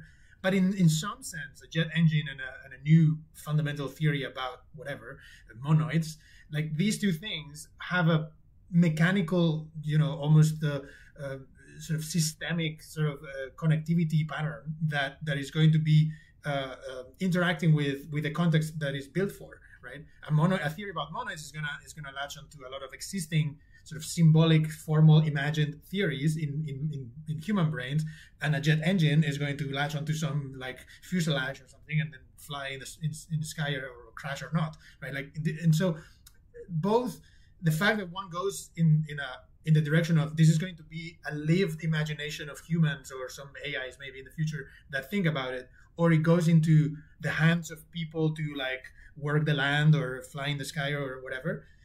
That to me, that's not a big difference. It's clearly a difference, and there are features that are quite different between these two realms, that you can make this broader sense of what is more formal science and what is more applied science or material science. That's why, by the way, we've always made this distinction at SEMF. We've always said formal sciences and maybe experimental sciences and things like that, because there's an important distinction there. But in terms of what qualifies as science and this idea of actionability and being useful for something and so on, I would claim that those are quite analogous in both cases, right? This idea that, I'm making mathematics that will never be useful for something. If you really do that, then you're almost creating the empty mathematics, right? It's like, okay, so I agree. Like there is the parameter for applicability would also be considered in the realms of science. Like there is an overlap, but there is a clear there is at least a good deal of expectation that technology would have that faculty. So that's why like we made those categories in the first place, right? And absolutely. There's a you could see that this reflected in the expectation of sequentiality. Like I'm not saying like technology doesn't lead to new science, but like more often than not, you would expect science to lead to new technology, and that captures which kind of spirit they incline to.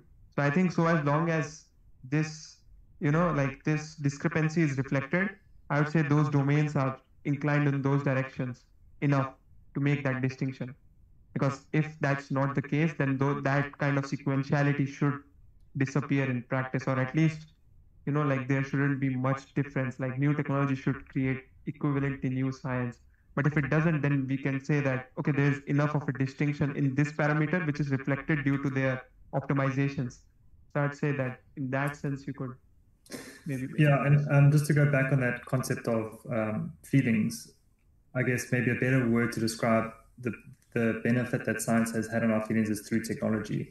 So it's science to the degree that it's helped us create technologies that has improved our lives, justifies science. I guess that was how that's connected over time. Like, it's undeniable over the last few hundred years how much technology has influenced our lives for the better. And if you can attribute that to science, then clearly science is winning in that regard. And Yeah. here, Go for this. no, go on, Carlos. No, I was just going to say that different point, I guess. that is, if science, as opposed to when you say if technology has benefited from science, as opposed to say religious beliefs or particular spiritual traditions or things like that, because in that regard, I would not be making the strong division from technology and science, because I think I know what Anmol is pointing at, that traditionally new technologies have come from science, and I completely agree in some historical sense. And in fact, I remember in Amsterdam we were having this conversation. I think Fodis was part of that conversation. We talked about calculus and the onset of the Industrial Revolution and machines, and how much the differential calculus helped the development of all that stuff. But at the same time, I can't but I feel like mathematics is just mental technology, and it might sound weird to say that, and it might sound like metaphorical or poetic in some sense, but the process is indistinguishable from what you see in the realm of technology, like in industry in some sense. What you see in mathematics, in pure mathematics, the process is almost indistinguishable, right? Like you have a machine works or doesn't work for its intended purpose, and you can measure maybe efficiency, but if you set goals of efficiency, it's indistinguishable in that sense. So although there are important differences between actual material technology and mental technology, one being mostly cost and opportunity, because obviously running mental technology is very, very cheap, because just imagine. I think that the processes are extremely analogous and extremely parallel. So anyway. Okay, so I think you are right. Like, if in that sense, like, we can unify per definition, but that in practice they seem to diverge in a meaningful sense. Yes, of course. And like I was thinking, like, in terms of religion, like, you can actually, I think you could say, like, religion is more of a technology, in the sense that I tell you to practice this, and then claim some result. Did you say? Like, sorry, what did you say? Religion is what technology? It's a societal technology. Yes, yeah, right? Yeah, exactly. Because I engineer a framework that leads to you, like, yeah. I mean, most people believe in religion because they want some outcome out of it, right? You don't, no, maybe not, but like, that is an inherent aspect of it, at least. Like, I engineer a framework that optimizes for some outcome. Then I claim that outcome and say, do this, believe this, or, do these activities, and this would lead to this goal. Yeah. So in that sense, that's at least an attempt at technology.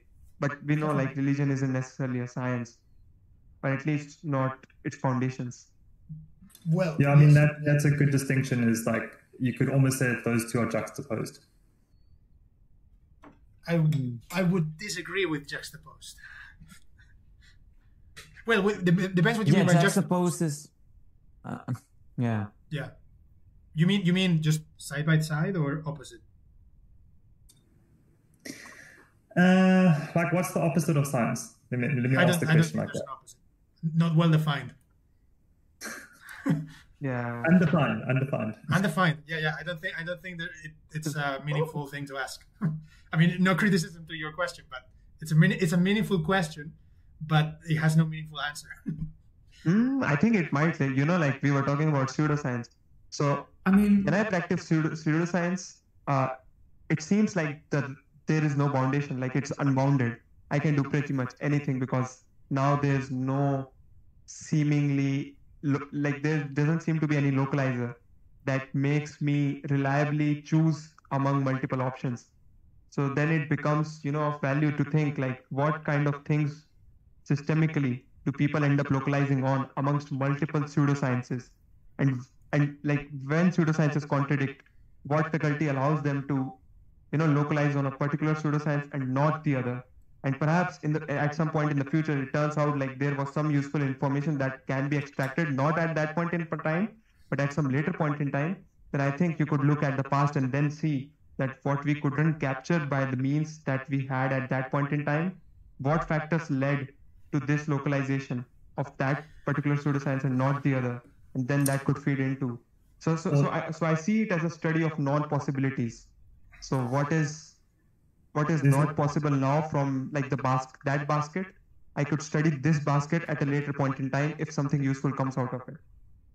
I mean, that's an interesting point you just raised there. Is like you could have conflicting pseudosciences, but I don't think the statement that there is conflicting science, maybe in the way that science is used, it's almost used as like a belief system. Like in order to be scientific, you need to believe that there is science, that it exists as like a thing that it's either scientific or it's unscientific.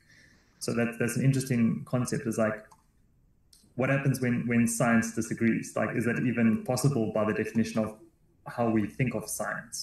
I think maybe if you change the primitives that you're working with. I think, I'm not sure like if we're discussing the similarities or differences, but to me, religion and science seem fundamentally different in their principles, because the principles of religion, at least the religions I've been exposed to, are assumed to be true and necessarily true, even if tested. So, like, even if a given test shows that a given statement is wrong, religion will modify in essence, it will make things so that the statements of religion will be true no matter what. But science doesn't work that way, or it shouldn't work that way. At least in principle. Yeah. The thing is that a given statement in science should be tested, then it's either false, true, or whatever, but not modified into, oh no, it's true, but you haven't tested it properly because, you know, it's behind all of this. You actually got this wrong. And you see, you know, you see this kind of behavior, which I consider religious behavior in this, you know, in flat earthers. So you see that they actually are very interesting people, in the sense that they many of them try to keep making this experiments, and you've seen these people actually getting like into a lot of research of what kind of machinery they could do to test this or that. There's actually a good documentary on this, and it's very funny because they keep proving themselves wrong, but they still say that the Earth is flat and the experiment was wrong because of some absurd reason. So why did you perform that experiment in the first place? Okay, I love the example. Yeah, Danny, I love the example, and I'm going to say something. I don't know if this is. It's going to sound very controversial, I think, but it actually I know it actually reflects how I think about this, and it neatly ties many different themes that we've said today. I would say now that science versus religion on the screen, right? So contrast between science and religion. My claim would be that the fundamental difference between science and religion is that religion speaks about truth and science doesn't. that would be my claim. I'm really happy with that. Actually, I'm really satisfied with that. Actually, I think like it's not controversial to me at all. Okay, good. We have to define, like, we're going back to truth now. Shit. No, I think exactly. Like with religion, like it at any point in time, it tries to accommodate it all. Like, you know, like at this point in time, it would modify just enough so that it can accommodate all knowledge up until this point in time. But science doesn't necessarily want to accomplish that. So I think like religion tries to unify under a single umbrella, like at all costs. So it doesn't necessarily emphasize other elements in that sense. But science. I actually feel it's the opposite, in the sense of, okay, so you can have also religious behavior in scientists, and people can talk about scientific facts in a religious way, But to me, it feels that science is actually more integrative in the sense of it doesn't necessarily negate religion, but rather it puts it in the position that it should be.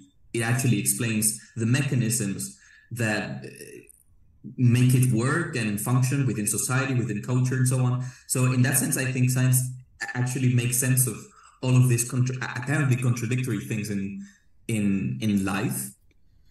But religion, rather, I think, if it works as an umbrella, which it necessarily doesn't always work as an umbrella, I think it works an umbrella in those cases where the differences are actually ignored, where actually the difference between opposing forces is rather ignored and said, oh no, but in the end, you know, it's actually all this. You know, I've seen this, like I've talked with you know, religious people saying, oh, well, you know, but actually all religions are the same. They all believe in God in some sense. So it kind of course, maybe like a person, you know, like a Buddhist, of course, wouldn't agree with that. Buddhists are not theists. But, you know, maybe a Catholic of this sort would say, oh, no, but, you know, actually through their practice, they're actually honoring God. And in a sense, you know, their beliefs actually represent higher, you know, monotheistic idea, blah, blah, blah, and so on. But this is only true because they're ignoring, we can say this is true, only if we ignore the actual differences between Buddhism and you know, being Catholic, being whatever, Jew or whatever. So I think if anything, I think religion actually works as an umbrella when it actually ignores all the differences and it's just not saying really anything about, you know, it's kind of like, in a sense, it's kind of like erasing all differences to make everything seem as it's just I think thing. Like in that sense, science and religion can be said as polar opposites in this approach, in the sense that religion tries to find meaning in whatever it can. Like it tries to find the common thread as much as it can, and doesn't necessarily use the currency of making sense all over the place. As you mentioned, right, there are differences, but they ignore or they will just come up with the new definition or a more accommodative definition of God, or why it might be different amongst religions.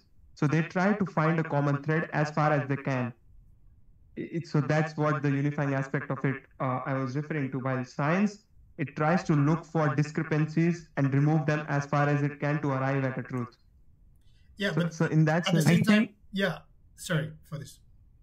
So like science seeks for flaws, while religion tries to be as perfect as possible, even if there is a little possibility of it. I think this. Yeah, I will just say something really fast and I'm done. Because this is actually what we're talking about now. Is just making me think of this book I'm reading. I shared this on Discord, and it's really interesting because it compares to different, let's say, drives. Because it basically the book discusses truth as something that the will to truth and the will to ignorance as something that happens to us as organic beings, and it kind of tries to make sense of the will to become ignorant and the will to ignore things in a biological sense. Why would it be interesting for someone to ignore things? And I think basically the difference between the will to ignorance and the will to knowledge is basically the difference we're talking about here. So you want to ignore things because that's going to basically preserve the status of a given belief, of a given model of the world, or even your mental health, for example. So you obviously would try to make whatever belief you have in your mind as as stable as possible, because actually kind of like putting your belief against other beliefs, and it's kind of leading you to become a bit mentally stable. It's difficult. It's hard for people to digest many different ideas. So it's more easy and more energetically stable to just assume, well, this is the truth and I just follow it and that's it. And so it makes sense as a self-preservation mechanism. And in that sense, I associate this with religious practice in the sense of, well, you're ignoring things, you just want things to be stable for a self-preservation purpose. And then I associate this with the truth to science in the sense of you're constantly putting things together against each other, you're testing them and you're putting them in order, you're coordinating them and you're making some sense of them. I think that's what is happening here is that we're trying to compare science and religion through a cognitive lens. I think we're like trying to see religion through in the same way that we would view science, and I think that we have to start from a very different standpoint because their goals are not the same. You know, it is not like science is like explicitly cognitive or epistemic goals, while religion doesn't. And if we try to, even if we can do this kind of like explaining religion in relation to science in terms of like, oh, the energetic cost of having certain beliefs and blah, blah, and what it takes to account for discrepancies. Okay, we can do that. But in the end, I think that their fundamental distinction has to do both in their function and in their like mode of approaching it. Where religion, you can approach in various ways. Actually, you can approach religious in a very like rigorous manner, in a very like something very methodical that you would in the same way that you would do with science. Like Catholicism is definitely that in terms of its theology. But then there's there's aspects of religion as belief. There's aspects of religion as an integrative. No, this you know, it is. You would use a different mode of approaching the world to go to either, like, and maybe like confusions can arise when we see the same through the same lens. And this is why like I added like this thing here, like TOEs, like theories of everything, because it seems to me that if we say, okay, if we go back to this, what we said about like religion being like having to do with truth and science, and this kind of totality of truth, and science not having to do with, and being this more like, you know, this process that can account for discrepancies, then theories of everything are basically the religious stance seeping into science itself, like this need to have this fully integrative framework through which to view the whole. Yeah, and to build on that very last comment for this, I wanted to answer to something that Anmol said when you described that religion actually goes out of its way to justify how the same thing keeps being true and so on. So if you look at theoretical physics for the last 100 years, that's effectively what we've been doing. I mean, that's essentially the modus operandi that we have decided is the most effective because, and this is some cosmic prank that we are under, it so happened that the models that we discovered early in the 20th century were unreasonably effective. Like, it's incredibly effective that we have those models. So what we have been doing, and by the way, complexity science is largely also that narrative where, these scaling laws and these network effects here, it doesn't matter what you're measuring, it's the same thing, right? I mean, if you squint a little bit, you will see that right. That's almost like a gospel that is being reinterpreted over and over again, you know, like, so it's not so dissimilar in the social dynamics. So I completely agree with Fotis. The distinguishing factor is indeed the motivation and the sort of the kind of mode in which you engage with it. And I would say that the distinction is that science is indeed more epistemic, more cognitive and so on, and religion tends to be more spiritual, right? And to me, I mean, you can be spiritual with fully scientific mindset, and be non-dogmatic about it. But being spiritual to me means that you are sort of reveling in this condition of being awake and being alive and being conscious and having thoughts and memories and so on, something you can really escape. The very thing that allows you to operate in this kind of environment that we're interacting at now. But religion typically has been a system to sort of manage or, I don't know, articulate that mode of experience. And I mean, you mentioned Catholicism. I am familiar with Catholicism. My family, I mean, it's Easter now, and my family just came back from their Catholic thing here in my hometown. And it's funny because my parents they are self-proclaimed Catholics. I myself, I consider myself atheist. I mean, I don't need any God in this more metaphysical sense, but they claim themselves to be Catholic. And it's interesting that they are the most rational, analytical people I basically know in my immediate sphere of society, right? But they are nonetheless claiming that whatever the gospel says and whatever the Bible says articulates very well their spiritual life, right? Like the way they think about their life in general and the moral values and what humans ought to be doing and what is good and what is bad and all those things.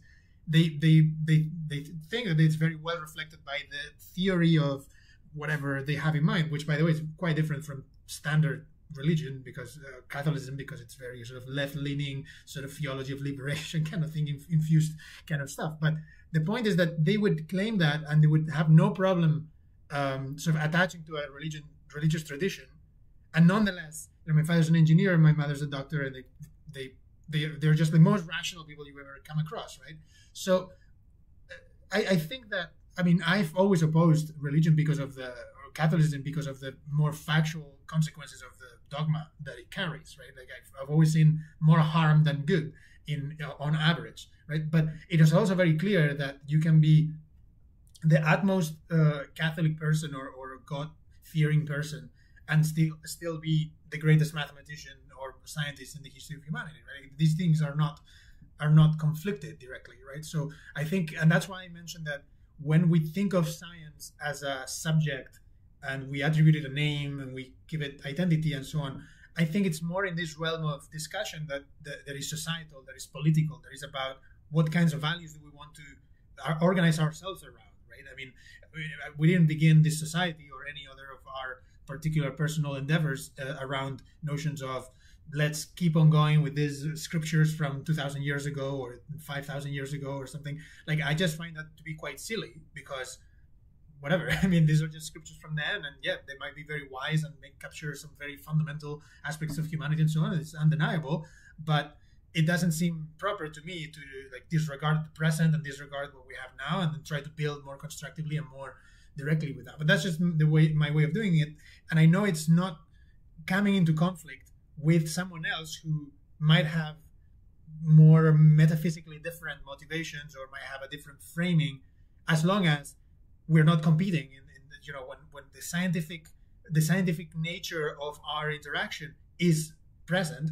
I don't care if you go to bed thinking that you are living on the top of a tortoise and like, it really does not matter to me what the belief system that you are picturing in your head is, as long as we are agreeing that the informational sort of game that we're playing is the game that we should be playing and we can make progress and so on. And that to me is the basis for civilization building, right? And especially in a time when there are so many divisions, because by the way, we're talking about religion here as this almost caricatures of like old Abrahamic religions or Buddhism or things like that, or in India and the many traditions there are. But in my opinion, the more dangerous religions are the ones that are kind of alive and well today, that are not usually branded as religions, which are all these sort of political movements, they're economic, political, they have all these sort of multifaceted ways, and people just operate religiously within those, right? So those are the ones that are tricky to deal with, because you can't really exactly.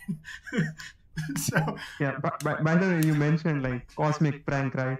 I was thinking, like anything that we do, religion, science, so much is riding on our brain being a perfect computer, like or like it being it being a one-to-one part of reality, so to speak. Right. Because every truth or every value that has ever been derived or verified is by a human in our reality. So we do not know of that information from a POV that is not human. Yeah, I agree with that, because it feels to me that so everything we know and can think of is pretty much okay. It's just pretty much something we evolved to have, and we have the perception of objects being having some sort of stability, and the same thing with ourselves and so on, because we can detect the borders of objects and when they can separate the figure from the background and so on. We have all these gestaltic and among other let's say evolutionary prejudices, which are very useful, and these are completely untestable. These are pretty much fictions that we have developed evolutionarily. And so it makes no sense to say how, talk about how unreasonably effective our science is, or our brain is, or whatever, because it's pretty much the only thing we have. We cannot compare it to anything else. We're basically confirming ourselves all the time with our own prejudices based on, well, just what we are organically and what we are capable of doing.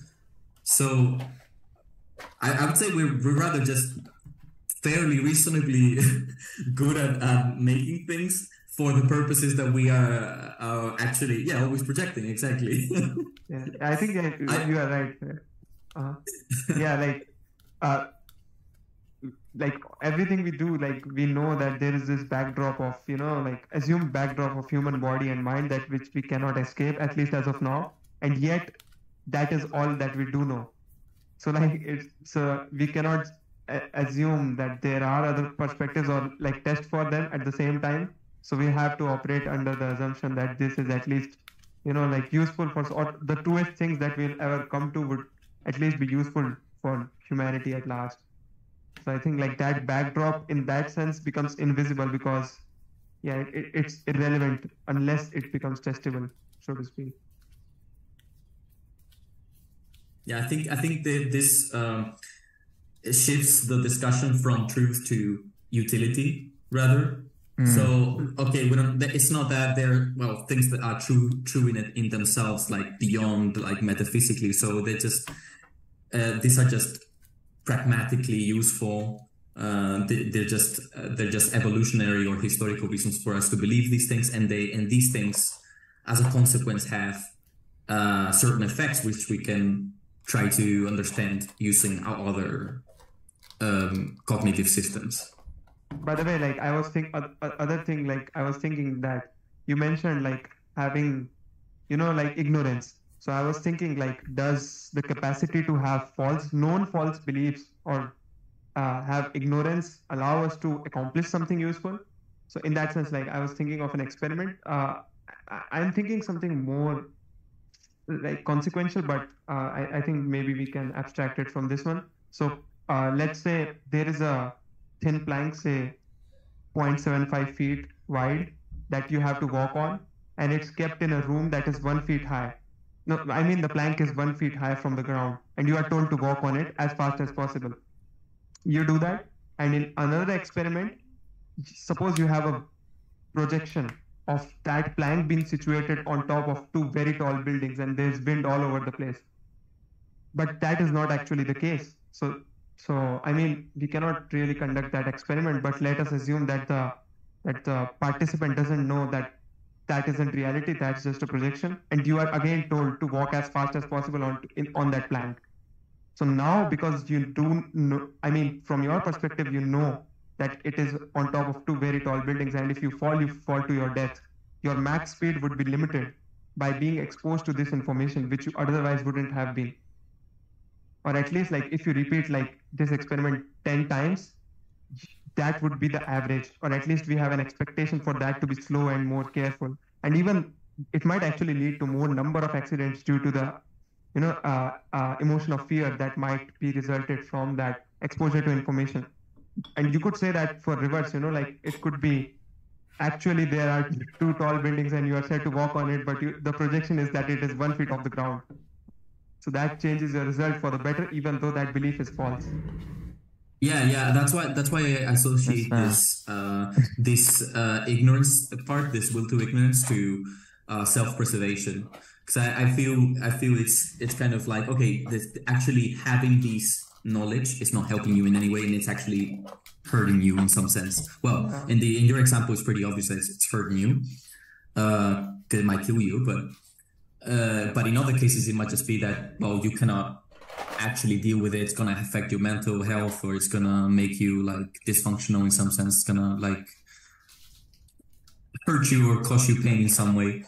And I'm not saying that we should necessarily strive for always constantly for truth, because sometimes ignoring certain things is actually useful for our survival, for our energy, for our time. But I'm just mostly kind of making explicit the usefulness rather of the different approaches. I'm not saying that necessarily being religious in some moment in time is going to be bad, so much as being religious in a scientific environment when you're supposed to try to get knowledge and make new knowledge it might be detrimental in that context. I think that goes to a very fundamental like notion. Like this goes to very fundamentally in epistemology, like what kind of scientific what kind of practice in general you can have when you don't assume that all you have to do is just gain new knowledge. And what is the function of knowledge in the system? Because this is something that goes like into, you know, the way that experimental designs are shaped. Like, for example, like you said, like have this like a thought experiment, but this thought experiment actually is very relevant for experiments in behavioral science, in neuroscience, in cognitive psychology, where you have individuals and you make a lot of assumptions or put them in a very controlled environment where you cannot basically assess in such a way the function of knowledge of the setting itself. And this is also where you know, very practically, we use placebo in pharmacology to act as a control, although there might be effects associated with a placebo that we cannot account for. For example, a lot of placebos that are used sometimes are, for example, what I'm thinking of is in psychedelic research is niacin, vitamin B3, but niacin can have very strong effects to some individuals. Like it can have your blood rushing through your face. Like it increases how do you call it? The neurodiastaltic effects.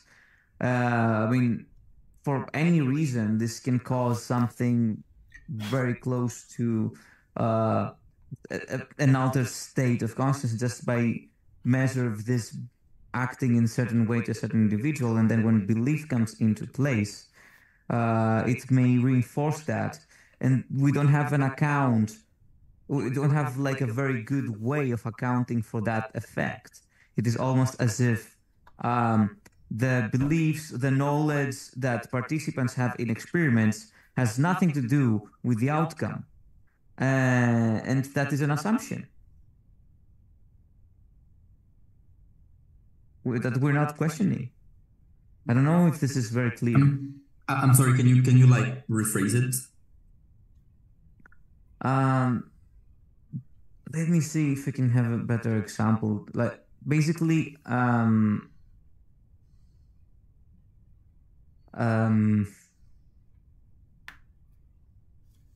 are effects that are.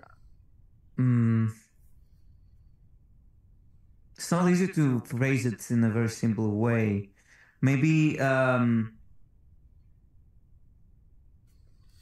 the best example would be the notion of self-fulfilling prophecy. Actually, Are I you was saying thinking something along the lines of that. So you're saying like the expectation of something happening actually causes it to happen?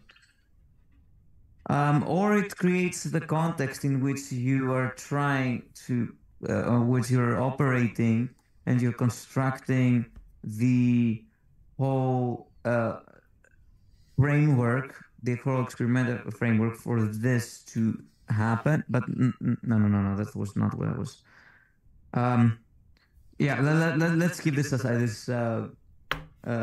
Yeah, I think I have to better phrase this. Yeah, there's plenty of time to crystallize thoughts in writing, and I think it's a good point to maybe come to a close. We've been running for some time, and it's getting late over here, so I'll have to go, unfortunately, because I'm really enjoying this conversation. Yeah. We should do it again. Definitely, the limits of science need to be featured again in the biweekly theme. This is clear to me now. So if you all have some final thoughts or reflections that you want to share with us, please go ahead, and we can do a final round before we close. Yeah, do you need science to study limits of science? Oh yeah, this is. I agree. Yeah, we do. The limits should of the make science of science. I mean, this is what has been happening with open science, with the reproducibility crisis, with meta science, with the research on research, with neurology, with cognitive science on science. This exact sociology of science. You know, this is science reflecting on science itself, but from a different perspective. Yeah, definitely. Right. I mean, science is something happening in the physical world, in the context of society, of culture, and so on. And these things are things you can actually study. So why actually not study it, right? No, of course. I mean, you just take the scientific community, split it in half, and then have each half study each other. That's it. That's how you they fight to the death. Each of them defines their universe as, you know, the others, and they are just part of the universe. They study it as a phenomenon in the universe. Fight. It's like we're by saying like science studies the limits of science. It's so meta, and yet the most difficult problem might be like the hard problem of consciousness that we have to solve. That's like sort of meta in the sense of systems perspective as a level of organization. So yeah. Yep. All right, peeps. It was a pleasure. It's been a real privilege as always to discuss with you all. If I don't have access to the chat, but maybe Alvaro, if still listening, has been dutifully monitoring the chat and very unfortunately not joining. He had many things to contribute. Unfortunately, he wasn't able to join. You can share the link to the community. You can join these calls. This is open to everyone. Many more things to come. So I think we're gonna close the live stream right now. So thanks for watching, and follow us on our social media, etc. And we'll see you all soon. Goodbye. Bye. Bye.